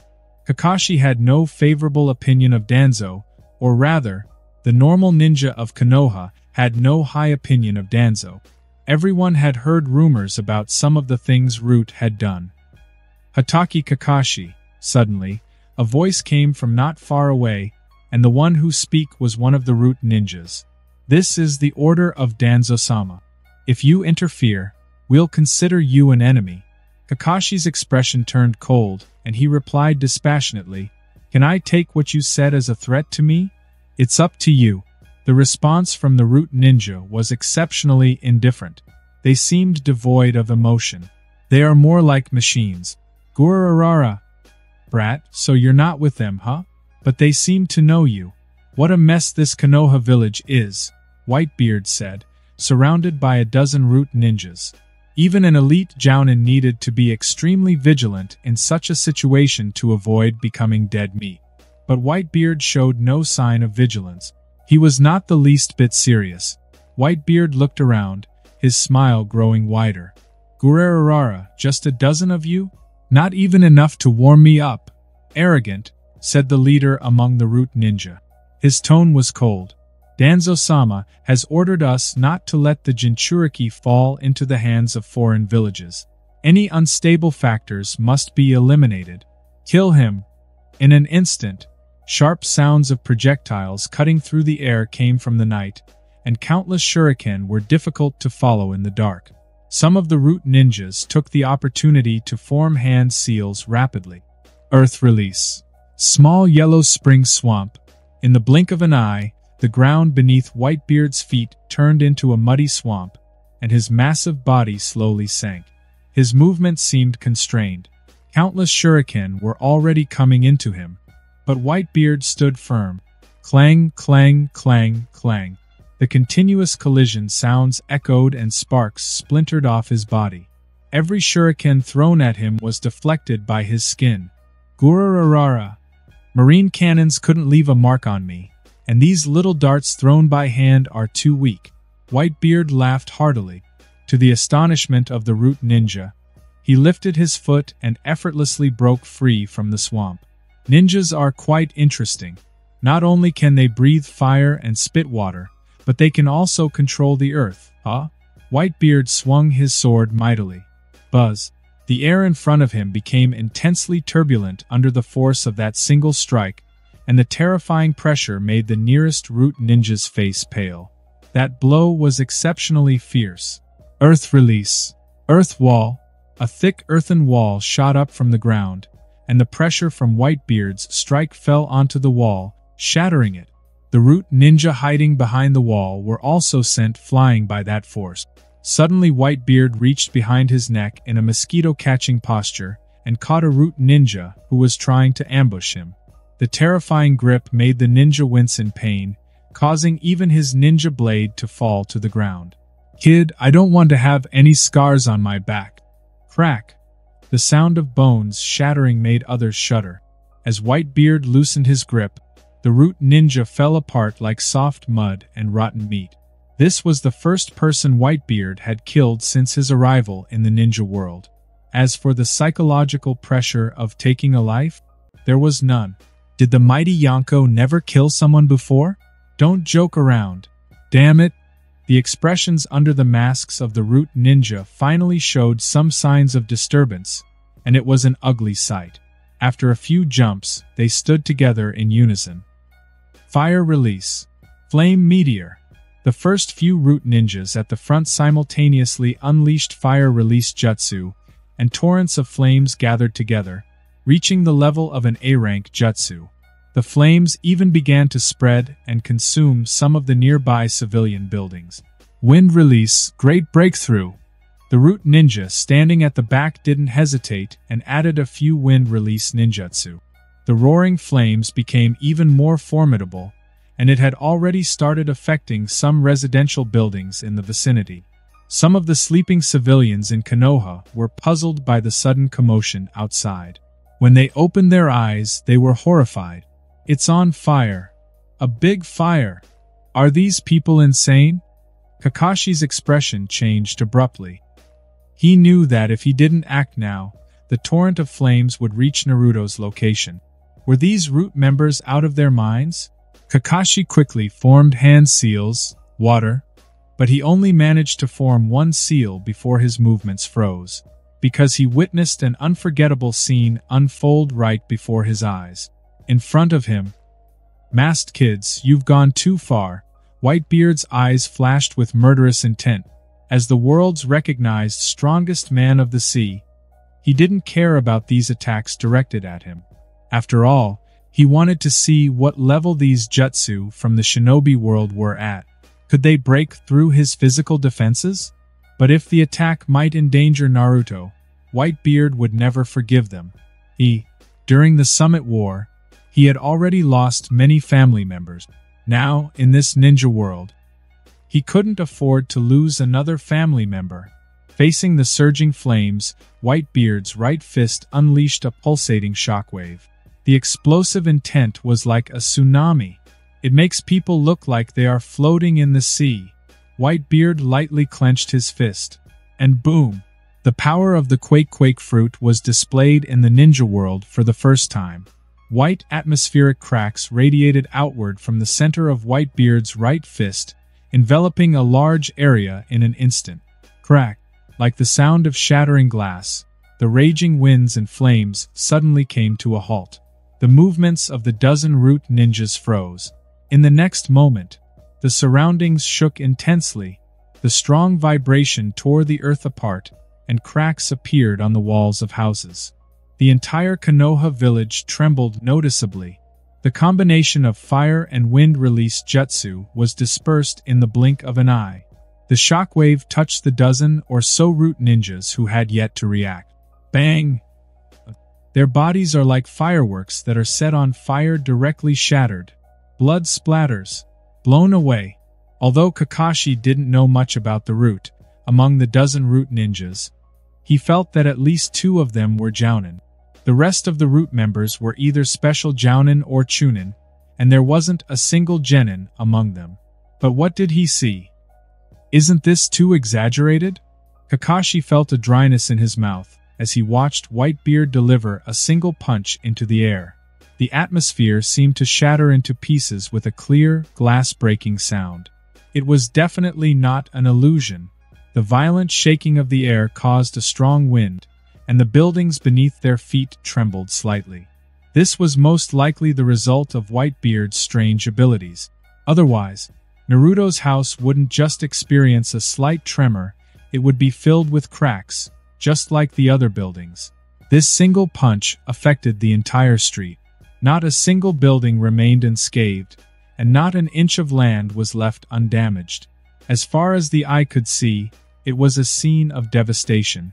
Fire, earthquake, the residents on the street panicked, rushing out of their homes. How could there be a sudden earthquake?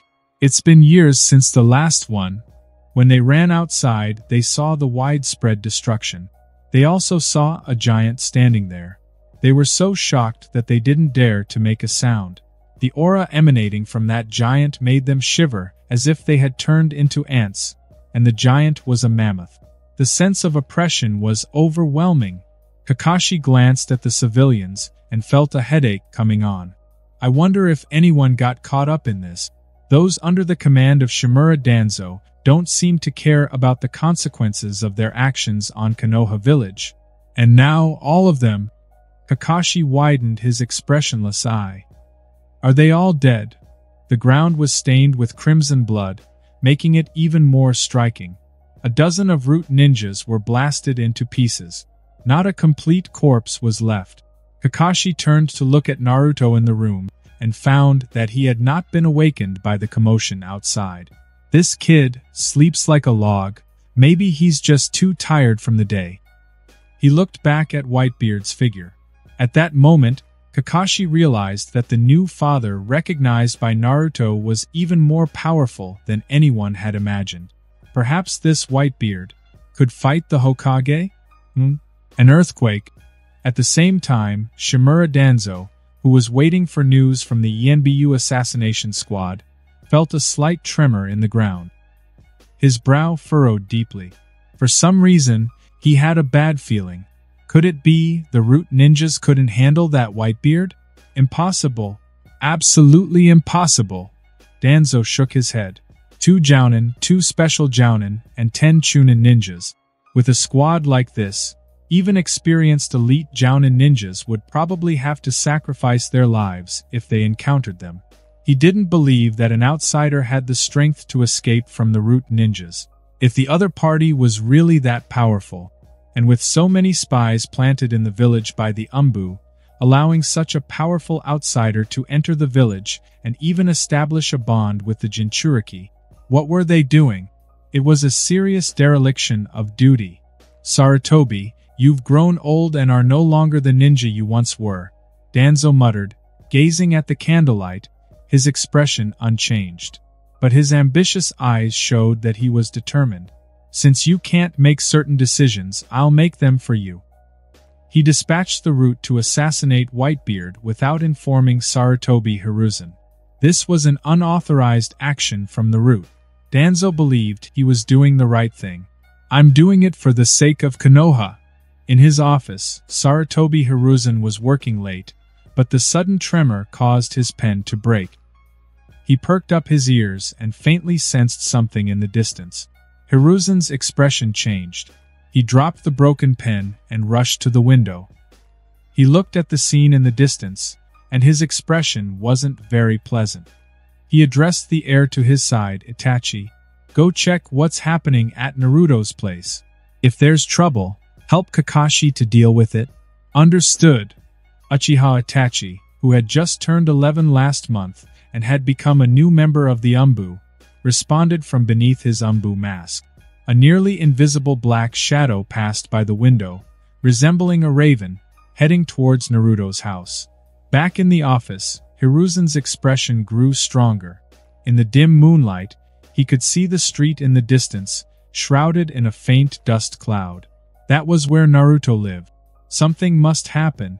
Despite having a frail body, they can breathe fire, control water, and manipulate earth and strong winds. Whitebeard remarked, clicking his tongue in amazement. These shinobi in the ninja world are all so peculiar. With that said, Whitebeard no longer paid attention to the scattered remains. He turned to Kakashi and asked, White-haired brat, are you planning to assassinate me too? No. Kakashi quickly responded. The Hokage only tasked me with protecting Naruto. There were no other orders given. He immediately distanced himself from the root members. He didn't want to experience the terrifying power of Whitebeard's punch, which reminded him of Lady Tsunade. Then clean up this mess. Whitebeard's tone was authoritative. Gurarararara. Since you've accepted that ridiculous Hokage's order, I assume you don't want Naruto to wake up and see that the ground is filled with corpse, do you? Kakashi wanted to say something to Whitebeard. I'm not a battlefield janitor. I've never done such work, but the look in Whitebeard's eyes made him swallow his words. I'll clean it up, Kakashi mumbled to himself. He figured a few subtle water release jutsu would be enough to wash away the root members' remains into the sewer.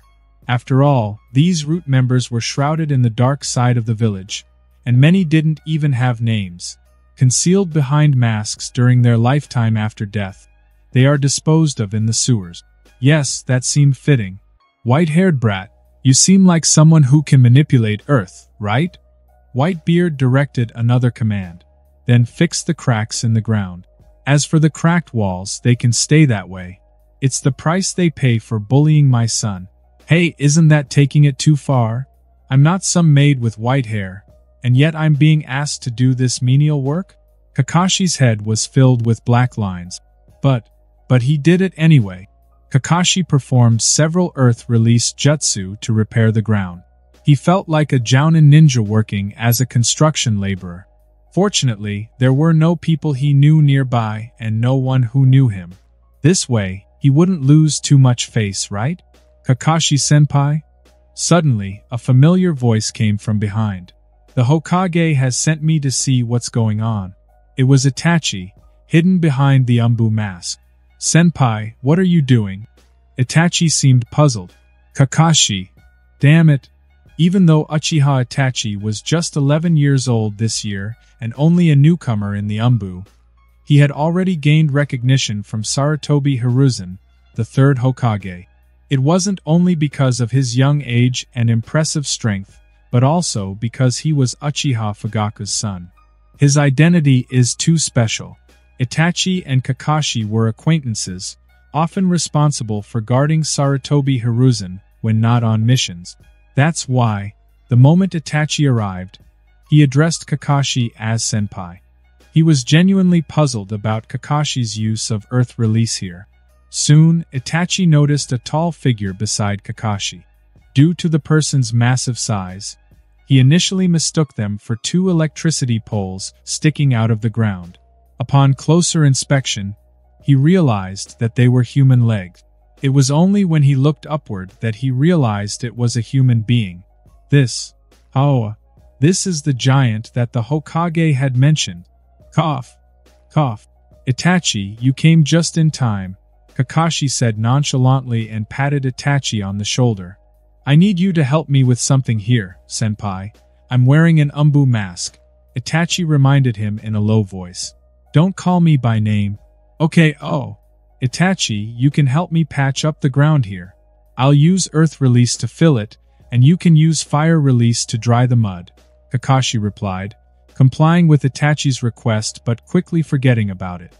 Itachi, taking a deep breath, and asked, Senpai, I was instructed by the Hokage to come and see what's happening here.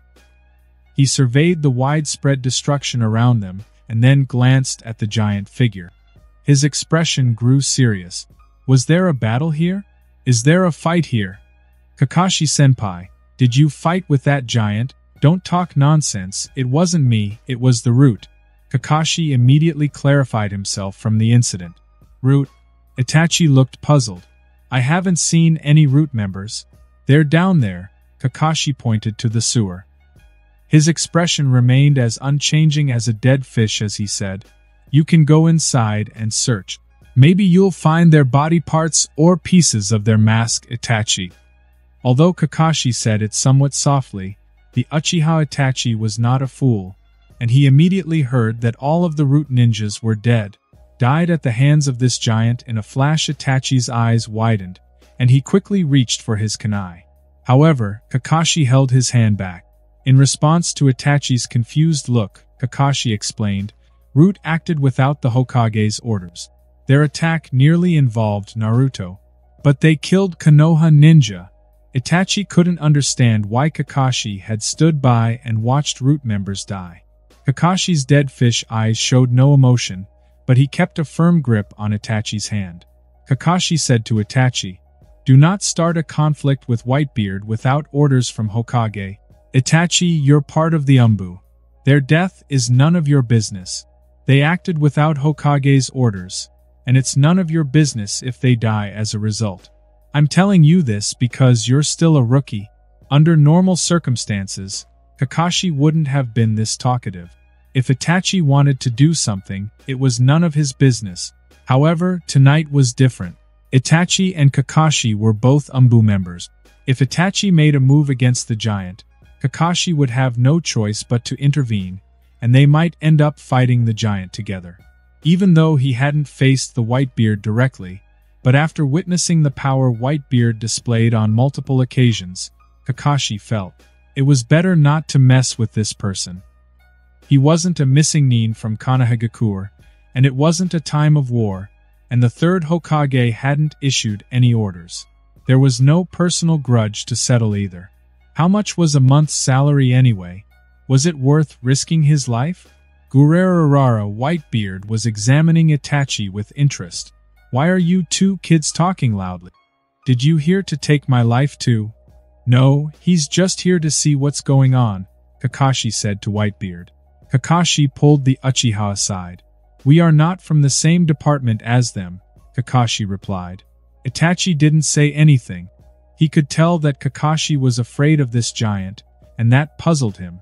Itachi had a fairly good understanding of who Kakashi was, someone who could make Kakashi feel like this. He was undoubtedly a dangerous person, so he was forcibly held back by Kakashi, and Itachi had no choice but to help Kakashi clean up the area. Then, he didn't stay any longer and headed straight for the Hokage's office. Itachi didn't take the usual route.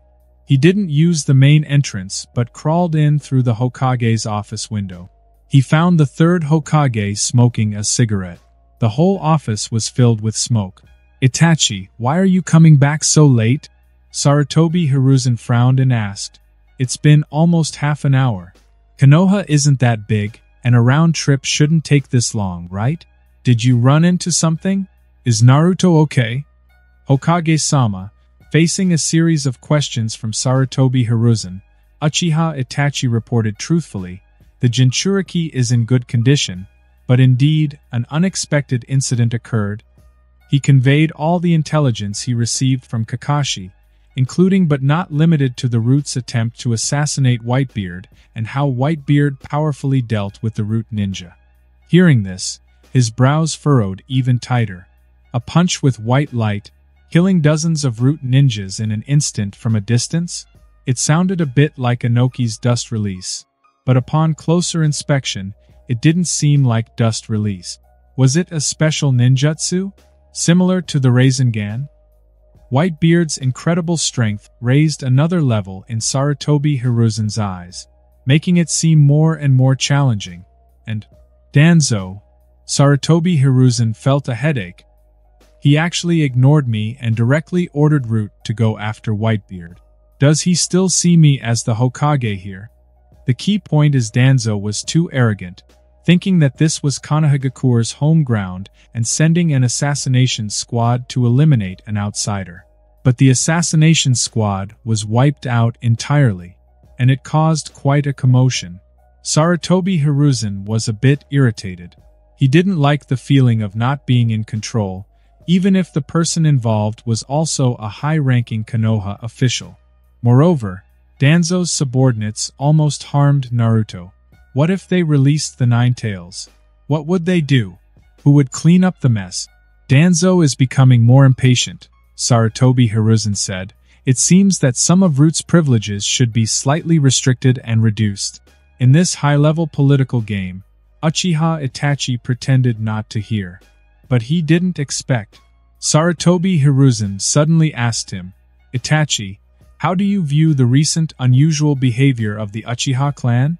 Uchiha Itachi was slightly surprised. He lowered his head and said, The Uchiha clan? Before he could finish his sentence, Sarutobi Hiruzen interrupted. I won't make it difficult for you. If things can be resolved through negotiation, there's no need to use simple means. He emphasized, Itachi, the future of the Uchiha clan is in your hands and those young people like Shursui. Don't let those shadowy figures influence you. Sarutobi Hiruzen hinted at something. Yes, Hokage-sama. In the late hours of the night, after removing the Umbu mask, Itachi Uchiha silently returned to the Uchiha clan's compound. He moved with utmost stealth, careful not to disturb those asleep. Suddenly swoosh, a swooshing sound came from his right. Itachi's expression remained unchanged as he swiftly caught a wooden shuriken. It was a wooden shuriken thrown at him by none other than Uchiha Sasuke. Itachi expertly threw it back, and in the darkness, he heard a panicked cry, Ah! Big brother, you hit my eye. It hurts. It hurts. My eye. What? Itachi's expression shifted to surprise as he rushed to Sasuke's side. Sasuke, are you okay? I didn't mean to. Bang! The wooden kunai was pressed against the Itachi's throat, and Sasuke Uchiha, who was only 5 years old, had a victorious and mischievous smile on his young face. Hee, didn't expect that, did you? You fell for it. Father once said that using cunning and deception is normal for a ninja. If this wooden kunai were made of iron, you'd be dead now. Is that so? Itachi questioned, a hand gently squeezing Sasuke's small head and ruffling his hair. Itachi's teasing voice came from behind Sasuke. My foolish little brother, take a closer look at what's in front of you. Huff! With a sudden poof, the Itachi that Sasuke had stopped with the wooden kunai vanished. It was a clone. Itachi dismissed his doubts and let a small smile grace his lips, saying, If you want to ambush me, you'll have to wait another 10 years. Big brother, it's not fair to pick on a kid with ninjutsu. Snap. Whack. Itachi flicked Sasuke's forehead. Silly Sasuke, what kind of ninja doesn't use ninjutsu? Plus, it's almost dawn and you're not sleeping? Sasuke grumbled. I want to sleep with my brother. You're turning 5 soon. Half a year from now, you'll be entering the Ninja Academy, and you need to mature a little. Then big brother, teach me Uchiha clan techniques, and I'll become mature. Sasuke couldn't hide his little thoughts. Itachi frowned. Father promised to teach you the great fireball jutsu after you join the academy. You're too young for ninjutsu right now. Can't I study a year earlier? Sasuke complained. Aren't we Uchiha different from everyone else? No. Itachi declined. Sasuke didn't give up. Then, can you teach me shuriken and kunai throwing? Teaching throwing techniques, huh? Itachi considered. Alright, I'm quite busy lately, but I'll take a day off tomorrow to train you. Only tomorrow, though. If you don't learn by then, I won't teach you anymore. Sasuke cheered. Great. Can we practice at the clan's training grounds? Itachi pondered. He didn't want to stay around the clan during the day, as tensions had been rising. If he stays here during the day, he is sure to get into trouble. How about the outskirts? We'll have a little camping trip while I make your favorite rice balls. Yay! Sasuke exclaimed. The next day, at 5 in the morning, it is still dark. This is Whitebeard's third day in Konoha. On the first day, he injured an Umbu ninja, adopted Naruto as his son, fought 3 Uchiha, confronted the Hokage, had a feast at Ichiraku Ramen, and started special training with Naruto. On the second day, he still trained Naruto and took him to eat barbecue, find 2 new friends for Naruto, defeat over a dozen root ninjas, and nearly destroy a whole street in Konoha. On the third day, he woke up from his sleep. Gurarararara, you foolish son. Get up. Life can't be wasted in bed, especially when you promise to become Hokage. Whitebeard's thunderous voice startled Naruto, causing him to jump out of bed. Alright, Pops, I'll come after I wash up. Naruto knew what would happen if he lazed in bed with his father around. After that, he quickly put on clothes. With his hair in disarray, he hurriedly made his way out. Suppressing a yawn, he stood upright before Whitebeard, looking like a schoolboy reluctantly facing early morning drills. Gurarararara, let's go to our usual training spot. Whitebeard laughed. But this time, you'll run there yourself? Huh.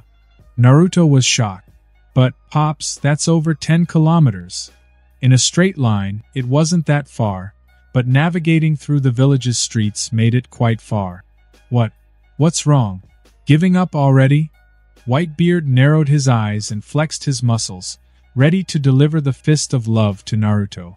No. Naruto shivered. I'll run. Gurarararara, that is my son. Whitebeard smiled and started running. He didn't care if his voice disturbed people. Meanwhile, on the roof, Kakashi, who was still half asleep, sighed in frustration. He opened one of his dead fish eyes and looked at Naruto and Whitebeard's backs and yawned as he complained, "Is it really necessary to wake up so early?" But he had no choice. His mission was to keep an eye on Naruto and make sure he didn't leave Konoha. He had to pull himself together and run after them. At the training ground, they arrived at the same old training ground on the outskirts of Konohagakure village. Whitebeard had taken over this area as his base for training Naruto. Naruto ran from his house to the training ground without stopping for a moment. By the time he finally arrived, he was exhausted. Gasp, gasp, gasp. Naruto felt like a dog panting with its tongue hanging out, but he didn't care about his appearance at all. Pops, I can't run anymore. I didn't eat breakfast this morning. Naruto was worried that he might starve to death if he trained without eating breakfast. But before he could catch his breath, he was picked up by Whitebeard. Gurarararara, you foolish son. If you don't do this, how are you going to unleash your hidden potential? Whitebeard grinned. The special energy inside you always comes out when you're on the verge of death. So, you have to keep yourself in this state of near death every day. Naruto was devastated. Pops, this is going to kill me. Gurarararara, you can't become Hokage without the determination to die. Whitebeard swung his Murakumajiri down at Naruto, startling the sore and exhausted boy into dodging. Get moving! Foolish son! Kakashi, who was standing on a nearby tree, was scratching his head. If I remember correctly, when a Jinchuriki dies, the tailed beast dies with them. The 9 tails inside Naruto. Could it be that it doesn't want to die, so it's using its power to help Naruto? But he also remembered that tailed beasts could be revived. He couldn't understand why the 9 tails were using its power to help Naruto recover. Forget it. Who knows what the tailed beasts are thinking? Kakashi suddenly looked in the other direction. He saw 2 figures, one big and one small, walking towards them. That's Uchiha Itachi? And the other one? Could it be his younger brother? It was a joyful day for Uchiha Itachi. He had successfully obtained permission from the third Hokage to take the day off, allowing him to spend time with Sasuke and teach him the art of shuriken and kunai throwing. To satisfy Sasuke's curiosity, Itachi was always quite indulgent with his younger brother. However, just when everything seemed normal, Itachi suddenly sensed something unusual. He lifted his head and spotted a figure on a large tree ahead, knocking on the tree as if trying to get his attention. Kakashi-senpai? The person in question had distinctive features: a head of white hair, a black mask covering his face, and a ninja headband concealing one eye. These characteristics were all too familiar. Uchiha Itachi was taken aback by the unexpected encounter with Kakashi-senpai here. Wasn't Kakashi-senpai supposed to be monitoring the Jinchuriki? Wait, could it be? Uchiha Itachi was a step too slow because his younger brother, Sasuke, was running ahead excitedly. He turned around and shouted, "Brother, there's a river up ahead. Let's camp here and teach me how to throw shuriken." Sasuke, who wasn't paying attention, ran into an unknown object and cried out in pain. He quickly crouched down and held his head. "Sasuke, come back." Itachi's expression suddenly changed. "Damn it, that hurt." He grabbed onto something and stood up, only to realize that he was holding onto a piece of cloth. Sasuke was stunned. He turned to look at the object he had run into, only to realize that it wasn't a tree but rather a person's foot. He saw a large shoe in front of him. Shoe? Foot? 5-year-old Sasuke swallowed his saliva. He raised his head stiffly and looked up to see a giant who was looking down at him. Little Sasuke was dumbfounded. Giant, giant, giant. Sasuke had been staying in the Uchiha compound for a while and hadn't been out much. He hadn't heard any rumors or gossip about the outside world. He had no idea that a man named Whitebeard had appeared in Konohagakure. He looked up into Whitebeard's eyes. The emotions in his eyes were mixed. Shock, fear, curiosity, Gurarararara. Whitebeard's gaze moved away from Sasuke and turned to Itachi, who was standing nearby, ready to fight. He had a cheerful smile on his face. "Hey kid, your voice sounds familiar. Were you the masked kid I saw last night?" "Yes," Itachi said. He knew he couldn't hide from the man, especially since Kakashi had called him by name the night before. In this situation, there was no need to hide anymore. "Your little brother?" Whitebeard was referring to Uchiha Sasuke. "Yes," Itachi could only answer in agreement. He could only respond with 2 consecutive yes. "Gurarararara. He is about the same age as my son." Whitebeard slowly crouched down and asked the terrified Sasuke, "Hey black-haired kid, what is your name?" "Uchiha is Sasuke." Sasuke replied it was an uncontrollable fear, and even with Whitebeard's restrained aura, the overwhelming presence was something a child could not resist. Even Naruto, when he first encountered Whitebeard, had a similar reaction to Sasuke. "Uchiha?" The familiar surname made Whitebeard raise an eyebrow. "Isn't that the Konoha's police force?" "Gurarararara. You foolish son. Come over." Whitebeard shouted to Naruto. "I found you a new friend. An Uchiha kid who looks like a girl." Snap. Just after finishing his 50th push-up, Naruto lay exhausted on the ground, panting heavily like a tired fox. But upon hearing Whitebeard's words, his ears perked up, and he managed to crawl to his feet. "A new friend?" The somewhat disheveled Naruto looked at Sasuke and said in amazement, "He really does look like a girl." This father and son duo kept calling him girl, which widened Sasuke's eyes. Disregarding his fear of the giant, he blushed and tried to defend himself. "I'm not a girl. I'm an Uchiha. And I'm a boy." "The blush makes you look more like a girl." Naruto was astounded. "Ah!" Sasuke couldn't hold back anymore. He quickly turned to Uchiha Itachi. "Brother, I don't look like a girl, do I?" "Well, you don't." Uchiha Itachi naturally sided with his younger brother, even though he thought Sasuke did resemble a girl. "Ahem.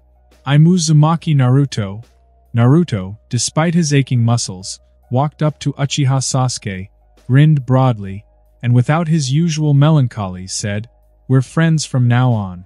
"Nice to meet you." Sasuke's eyes widened even more. Hey, did I agree to this? Gurarararara Uchiha Kid, it seems your little brother not too happy about being friends with Naruto?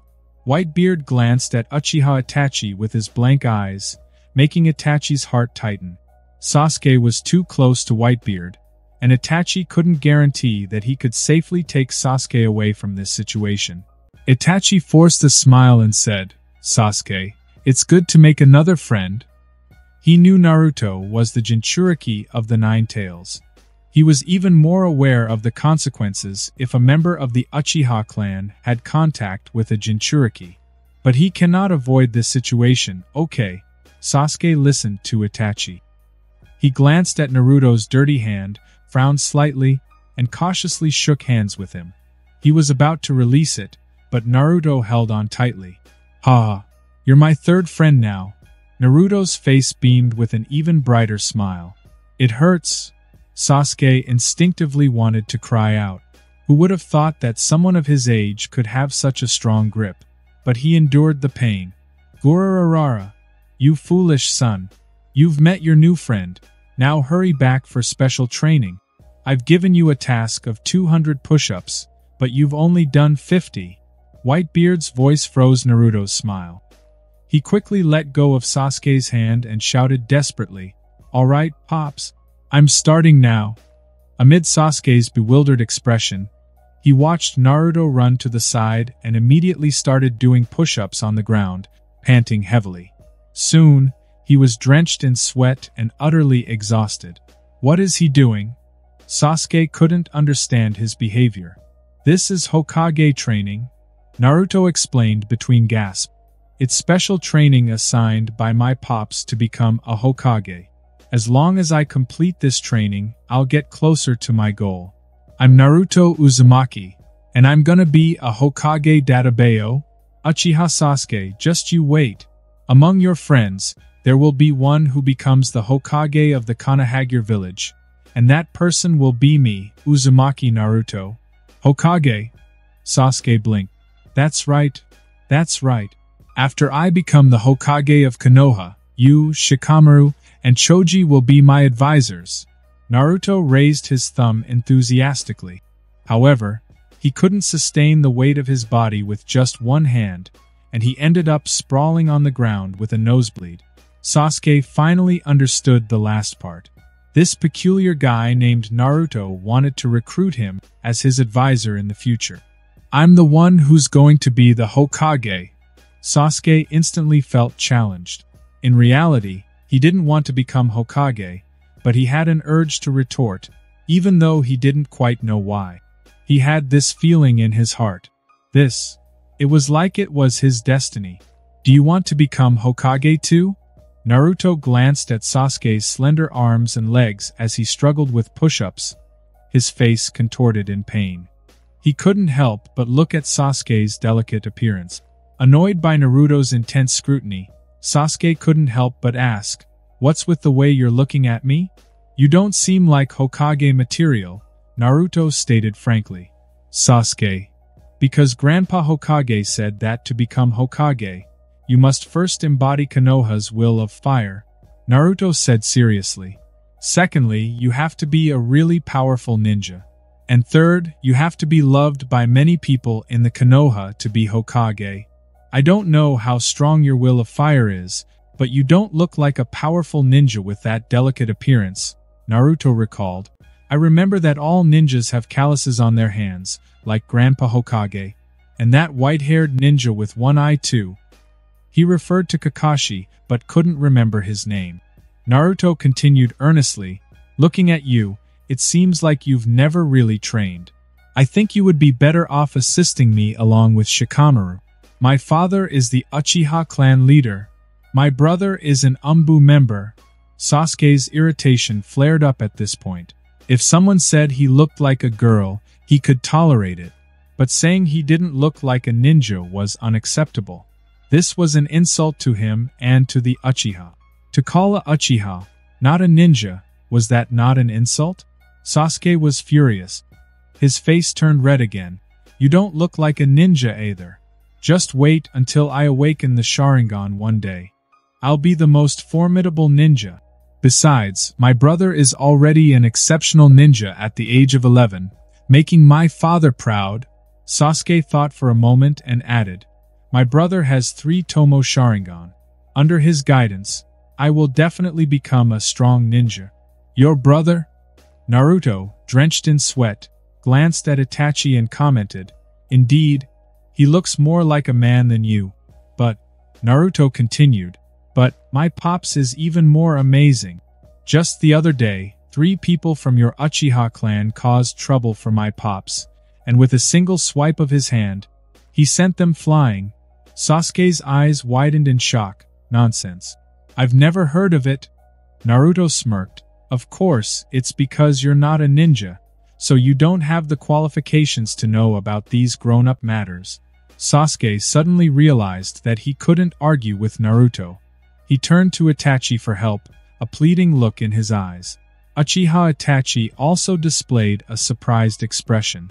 In reality, he had rarely paid attention to his family because the family's troubles had become a great source of annoyance for him. He only knew that there were 3 Uchiha clan members hospitalized, but he didn't know the specific situation. He didn't want to know either. Unexpectedly, those 3 Uchiha clan members in the hospital were related to the Whitebeard before them, and they had been injured by him. See how powerful my pops is! Naruto beamed with pride. Sasuke gritted his teeth. My brother is the most powerful. Last night, he caught an iron kunai when I attacked him.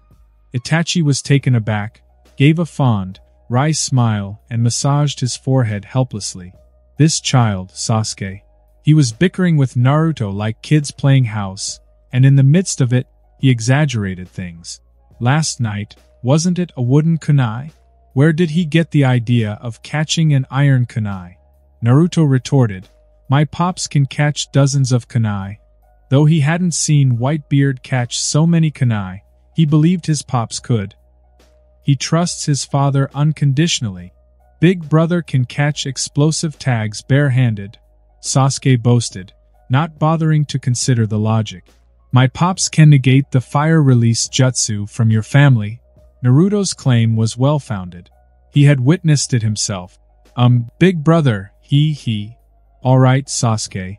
Itachi took the opportunity to walk over, ruffled Sasuke's little head and without leaving a trace, moved him a bit farther from that dangerous Whitebeard, so he could finally relax. He breathed a sigh of relief. Itachi smiled at Sasuke and said, others may not believe that our Sasuke can become an outstanding ninja, but I believe you. Sasuke's mood suddenly shifted from gloomy to sunny. Big brother, you're the best! Big brother! Sasuke suddenly became serious. Could you train me too? Huh. Itachi was a bit slow to react. I can't lose to him. Sasuke's competitive spirit, perhaps present since childhood but not very obvious. His little face was serious. I have to prove to him that the gap between a civilian ninja like him and the ninja of our Uchiha clan. Big brother, you said you would teach me throwing techniques, didn't you? In truth, Itachi didn't want to stay here. Mainly because Whitebeard was here. He didn't want to put Sasuke in a dangerous situation, but he had no choice.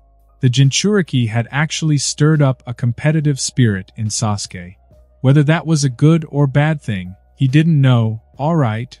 So, this area became an odd scene.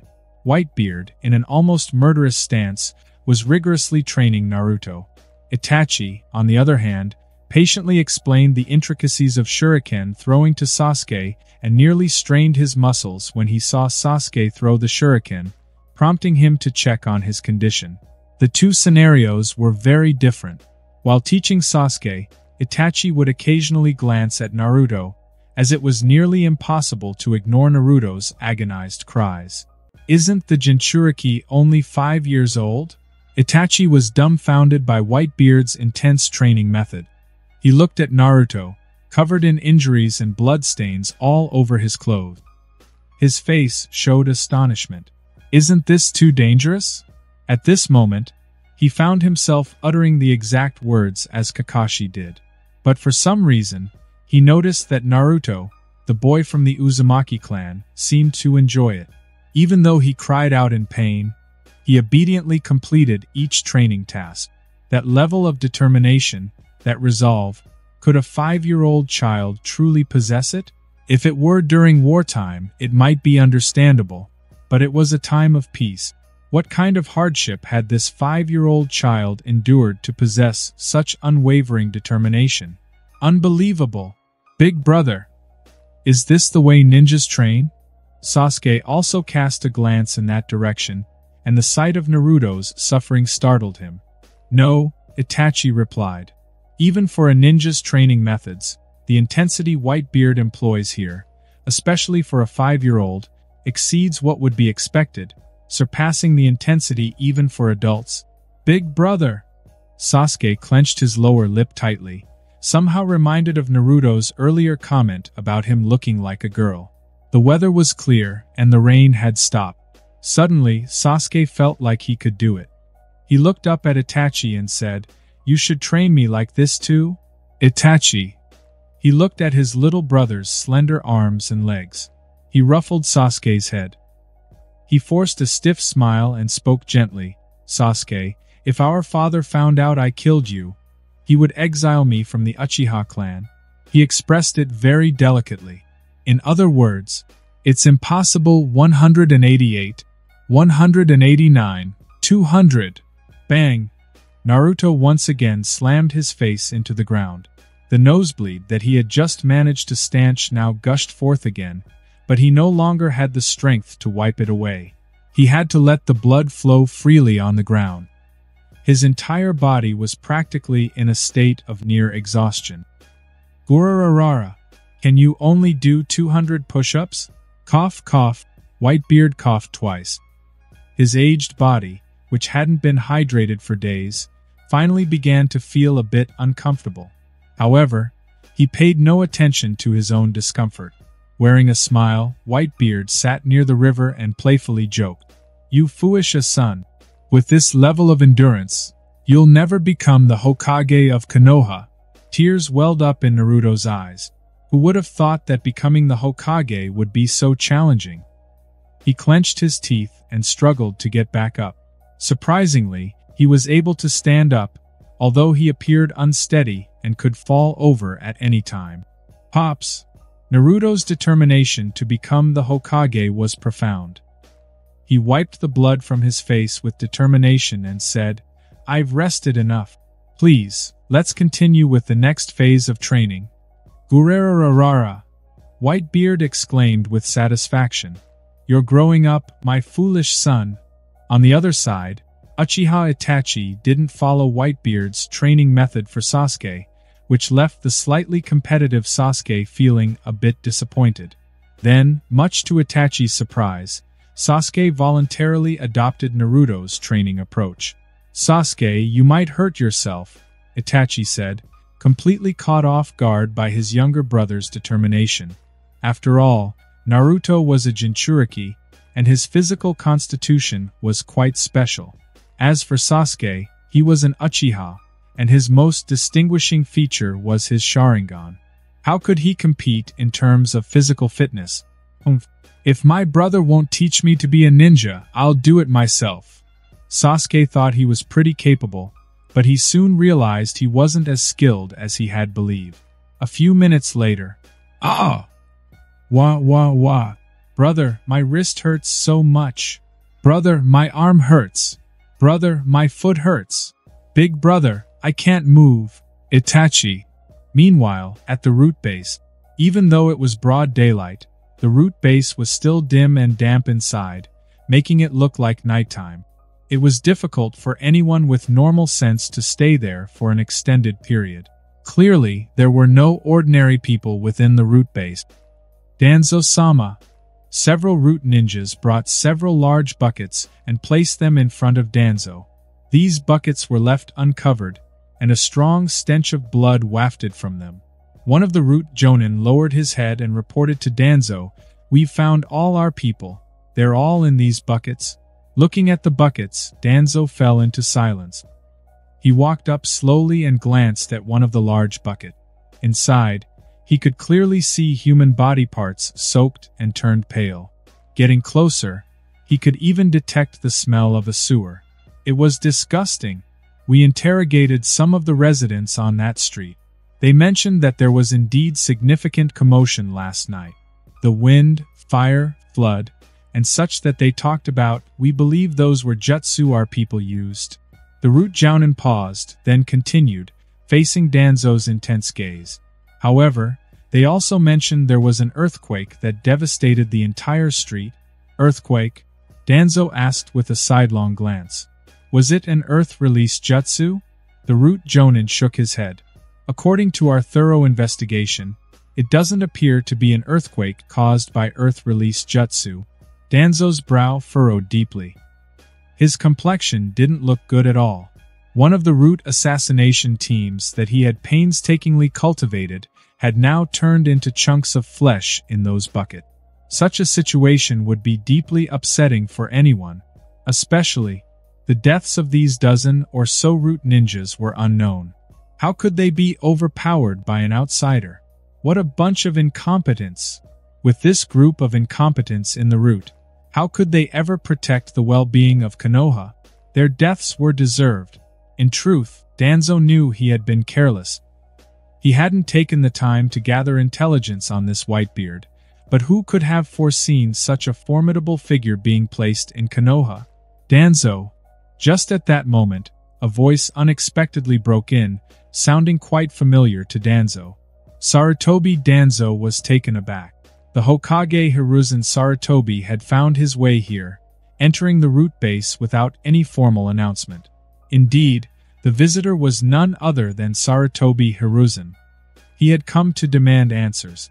Danzo-sama, I'm sorry.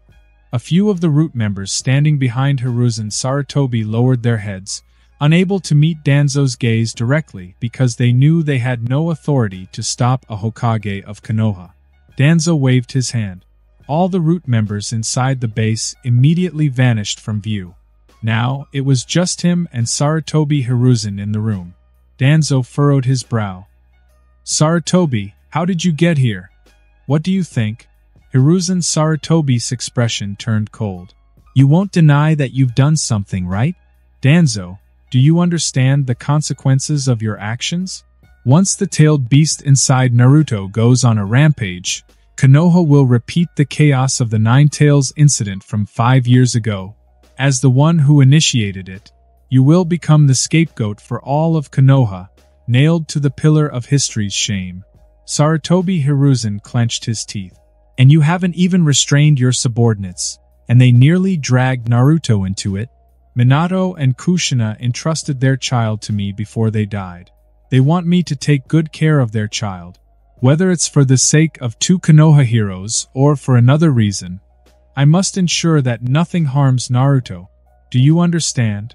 Listening to Sarutobi Hiruzen's stern reprimands, Danzo felt a simmering anger rising within him. He didn't bow down to admit his wrongdoing but instead retorted, if you know how crucial a Jinchuriki is, why did you choose to let him roam freely? If you had entrusted the Jinchuriki to me, I would have nurtured him into Konoha's mightiest weapon. I wouldn't have allowed an outsider to exploit the situation and form a bond with the Jinchuriki. Danzo argued, I wanted to eliminate Whitebeard for the sake of Konoha. Who isn't working for the sake of Konoha? Sarutobi Hiruzen, you act so self-righteous.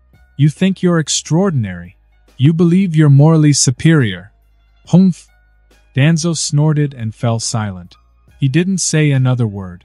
Sarutobi Hiruzen remained silent for a few seconds, not delving into this argument any further.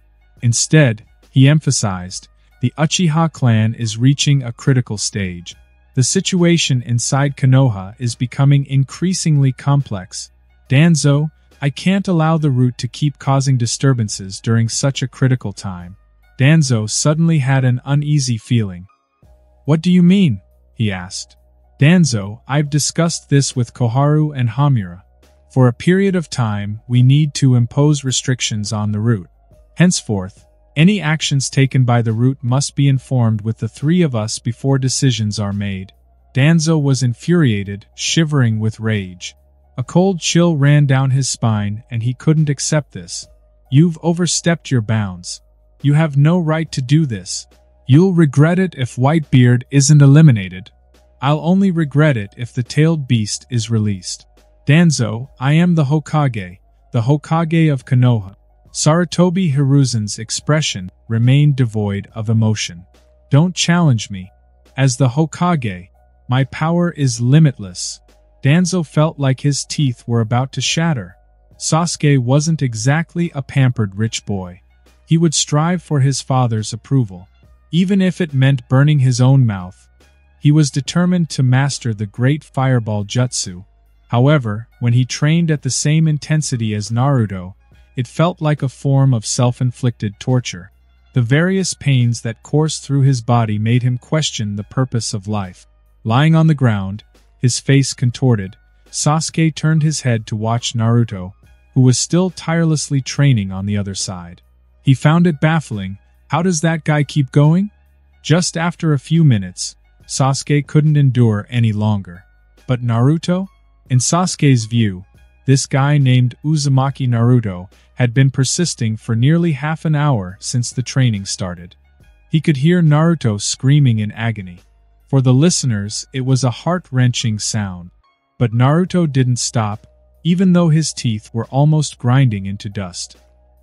He persisted with unwavering determination. For a 5-year-old Sasuke, this sight was truly awe-inspiring. Being born into a prominent clan where everyone acknowledged him, Sasuke couldn't understand Naruto's heart at all. He couldn't comprehend how much Naruto longed for acceptance. Sasuke didn't truly understand Naruto. He didn't know how much Naruto was willing to do to make the villagers accept him, and how he had sworn to become the Hokage to achieve that. To gain popularity, to be loved, and not to disappoint his father, Whitebeard, Naruto had to become strong. This was his ninja way. Time passed. It reached noon. Uchiha Itachi, deep in thought, prepared onigiri for Sasuke. He also brought fresh tomatoes and sliced them thinly, then stuffed them into the onigiri. Onigiri and tomatoes are Sasuke's favorite food. His heavy thoughts were, of course, because of Naruto's presence and reminded him of certain situations within the Uchiha clan. Regarding the thoughts of certain individuals within the Uchiha clan, he understood their stance very clearly. Observing Sasuke, who had to take a break by a tree due to muscle soreness, Uchiha Itachi dismissed any distracting thoughts and managed a faint smile. Sasuke, are you feeling better? I've prepared some onigiri. Oh. Sasuke replied with little enthusiasm as he approached to take one of the onigiri, stuffing it into his mouth. What's on your mind, Sasuke? Uchiha Itachi asked with genuine concern. Big brother, am I perhaps not suited to be a shinobi? Sasuke, at his tender age, had been disheartened by Naruto, who had the 9 tails sealed within him. I can't even compare to him. I'm not even half as good as him. Obviously, Sasuke referred to Naruto. Uchiha Itachi shifted his gaze toward Naruto. Naruto was still diligently training, and while they all gazed at the food in his hands with greedy looks, but he forcibly restrained himself due to Whitebeard's imposing presence. Naruto continued to endure while screaming, while suicidally practicing. You are different from him, Itachi spoke gently. Each person has their own diamond, and the interpretation of diamond varies. Some see it as a symbol of the younger generation, others as a symbol of one's belief. But for me, I see it as a symbol of innate talent. Naruto's diamond leans heavily towards physical prowess, while Sasuke, your diamond, may lean more towards ninja tools, jutsu, and genjutsu. These two different diamond cannot be directly compared.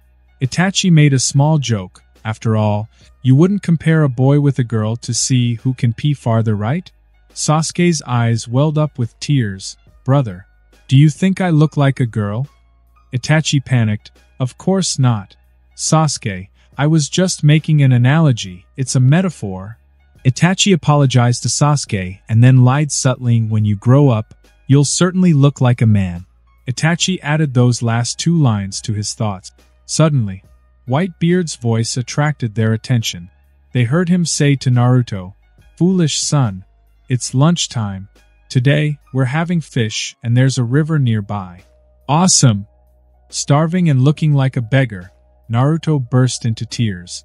He hadn't eaten anything from the morning until now. He'd only drunk water from the river when he was thirsty, and apart from that, his stomach had been empty. Dragging his exhausted body, Naruto stumbled over to Whitebeard. With hopeful eyes, he saw Whitebeard crouching by the river, dipping his hand into the water. Suddenly, the ground beneath them began to tremble slightly. What's this? Some instant jutsu I've never seen. Not far away, Itachi's expression changed. He quickly reached out to hold Sasuke in his arms, feeling the trembling ground. It felt like an earthquake. "Big brother, look at the water!" Sasuke pointed to the river where the water was violently rippling, creating huge splashes. It couldn't even be called water splashes. They were more like columns of water. Each column was propelled dozens of meters high, creating an awe-inspiring scene. Kakashi, sitting on a thick tree branch while reading Ika Ika Paradise, noticed it. His pupils contracted. Another one of these vibration? He had once witnessed Whitebeard using an extraordinarily strange ninjutsu that caused vibration. Now, it seemed like he was witnessing it again. The numerous columns of water rising from the river splashed in all directions, showering everyone within a few hundred meters as if it were a heavy rain. All their clothes got soaked. It also made Naruto, who was previously covered in dirt and blood, much cleaner, at least cleaner than before. A few seconds later, the shock stopped. The ground beneath them was now covered in fallen leaves like a blanket. Snap! Ouch! Naruto, still in shock, hadn't realized what happened as something hit his head. He touched his head and, looking down, saw something astounding. Fish! Such a big fish! Snap! Another big fish landed beside him, followed by a third, a fourth, until it became a fish rain around him. Naruto couldn't count how many fish had fallen. He just knew there were fish everywhere. All the fish from this stretch of the river were probably here. Ah! It hurts. A bit unlucky. Sasuke got his big toe hit by one of the falling fish. It hurt so much that tears welled up in his eyes, but the shock in his eyes remained. Itachi reached out to remove a river shrimp from his head and examined it. The power of quake? Is it ninjutsu or Kekii Genkai? But was there a Kekii Genkai that involved quake? What kind of chakra attribute combination or evolution could lead to such a Kekii Genkai? He couldn't figure it out.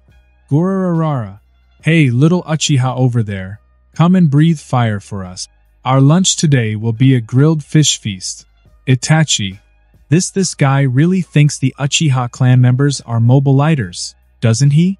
In the end, Itachi played along and unleashed a massive fireball jutsu to serve as a barbecue. If Sasuke weren't here, he wouldn't have done it. But Sasuke had always been his weakness. To ensure his younger brother's safety, he decided not to provoke Whitebeard. He would go along with whatever he said. Not long after, the smell of grilled fish filled the air. Itachi wasn't particularly fond of barbecue or grilled fish, but seeing Sasuke drooling nearby, he couldn't help but speak softly to him. Sasuke, that boy named Naruto would probably be delighted to share the roasted fish with you. His eyes have been drifting in our direction, but he seems hesitant to approach. Itachi smiled and continued, Sasuke, why don't you go over and eat roasted fish with them? Take some of these rice balls and share them with Naruto. Alright, big brother. Itachi's words broke through Sasuke's fragile psychological defenses. The Sasuke of today was not the same as the one from a year later. He is just a brother who loves his big brother. Gurarararara.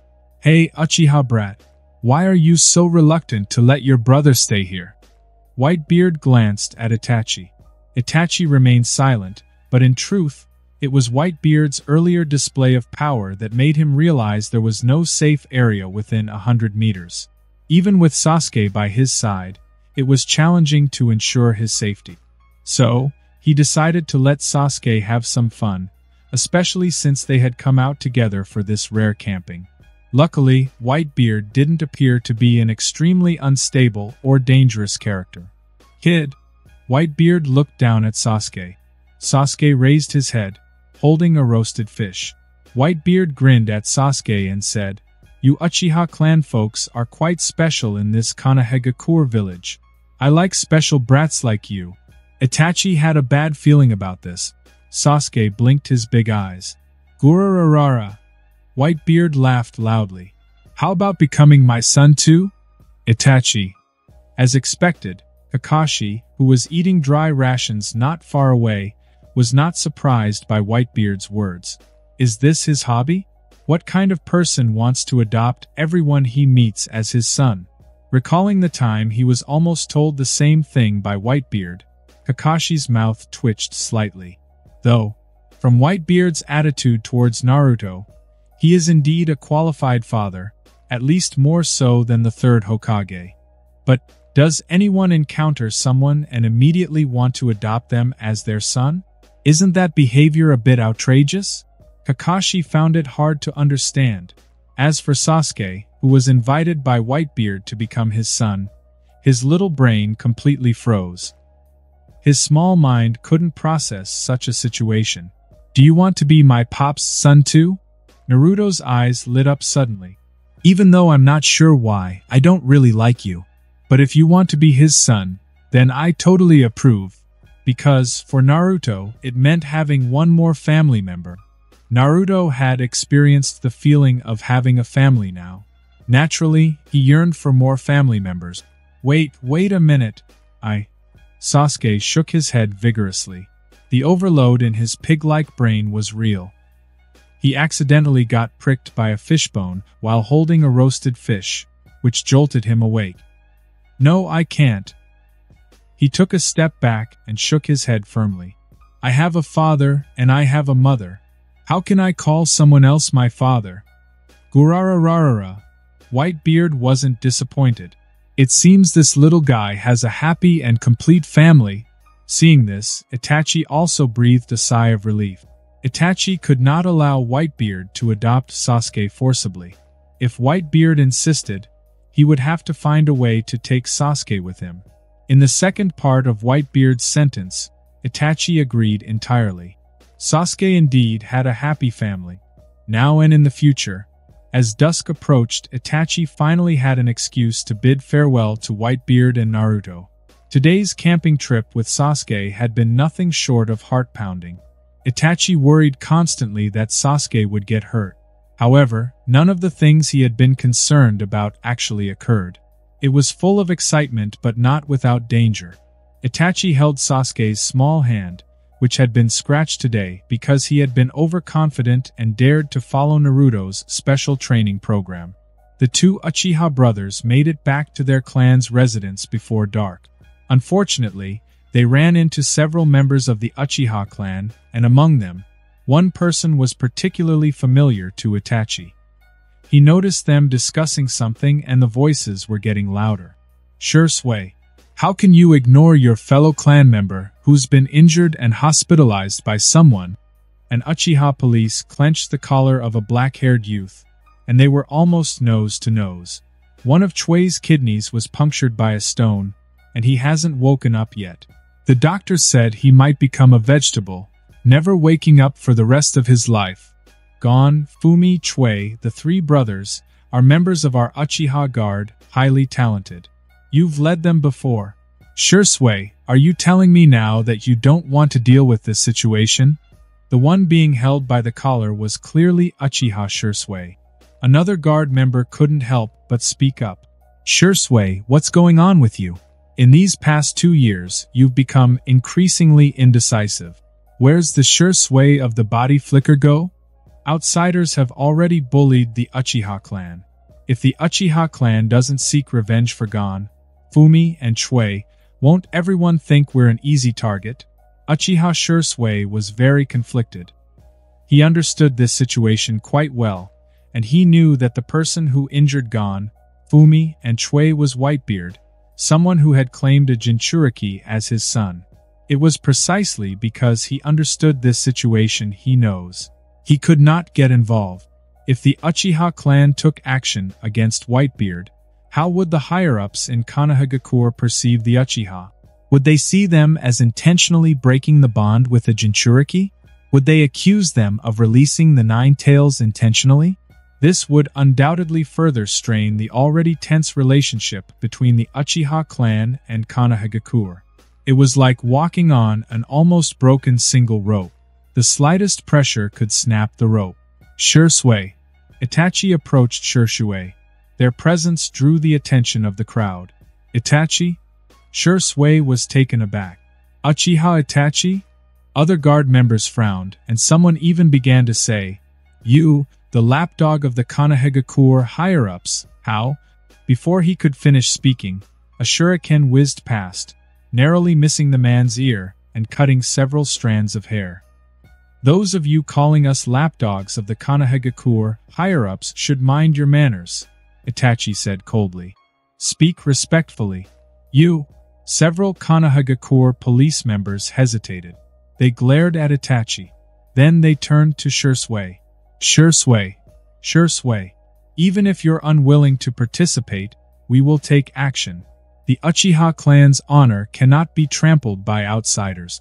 We are not as weak as you. We are not lapdogs of the Konohagakure higher-ups. Sasuke, you should head back for now. With a smile, Itachi waved Sasuke off. Big brother will be back soon. Wait at home for a while. No more than half an hour. Sasuke pouted, looking a bit unhappy. He thought his brother finally took a day off to spend time with him, but it seemed he got caught up in something else again. He turned around to leave, watching his brother engrossed in a conversation with Shursui and not even looking back at him. Sasuke muttered to himself, "Brother is always like this." On the other side, Shursui spoke with gratitude. "Thank you, Itachi.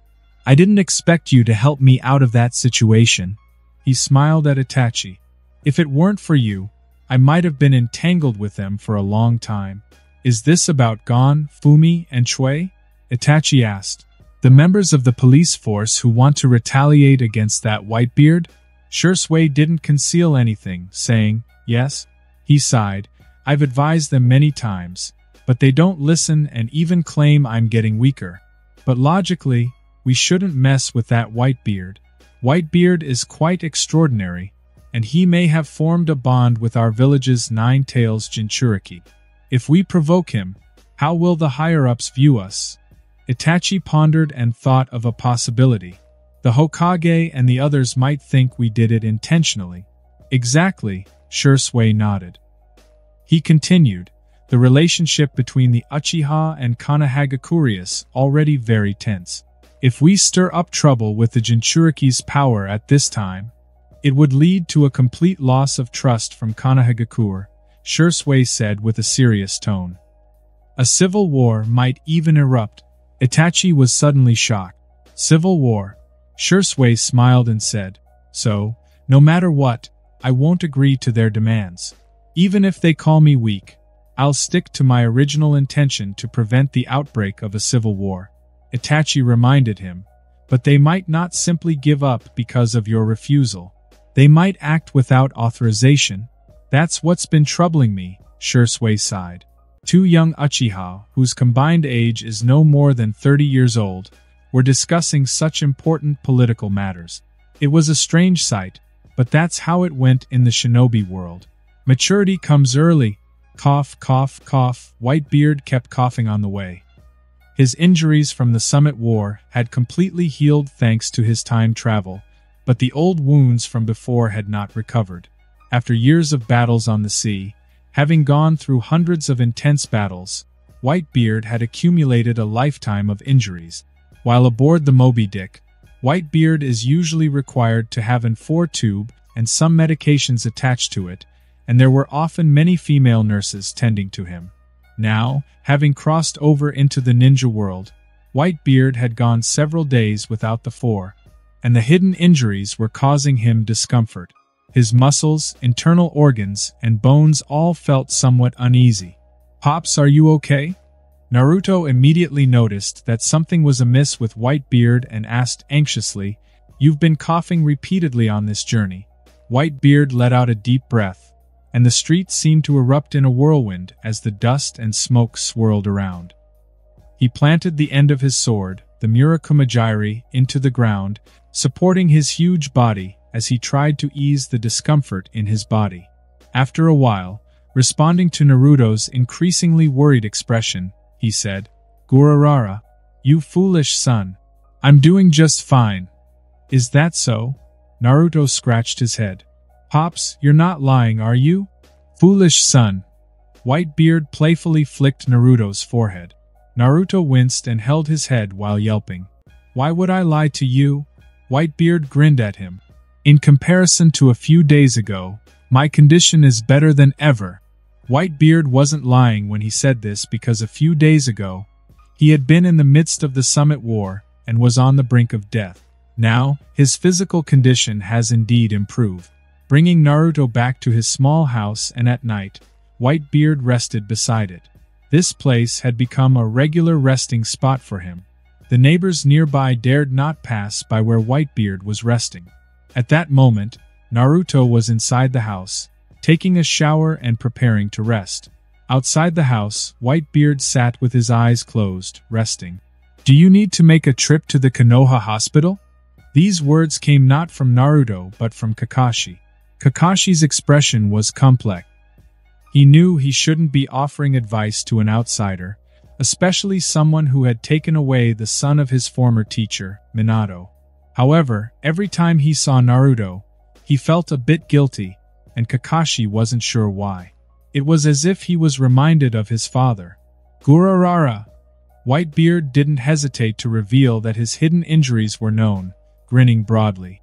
Even the best hospital wouldn't be able to completely cure it. Kakashi, with his signature deadpan expression, suggested, "Shouldn't you at least go and see? Konoha Hospital has many excellent medical ninjas."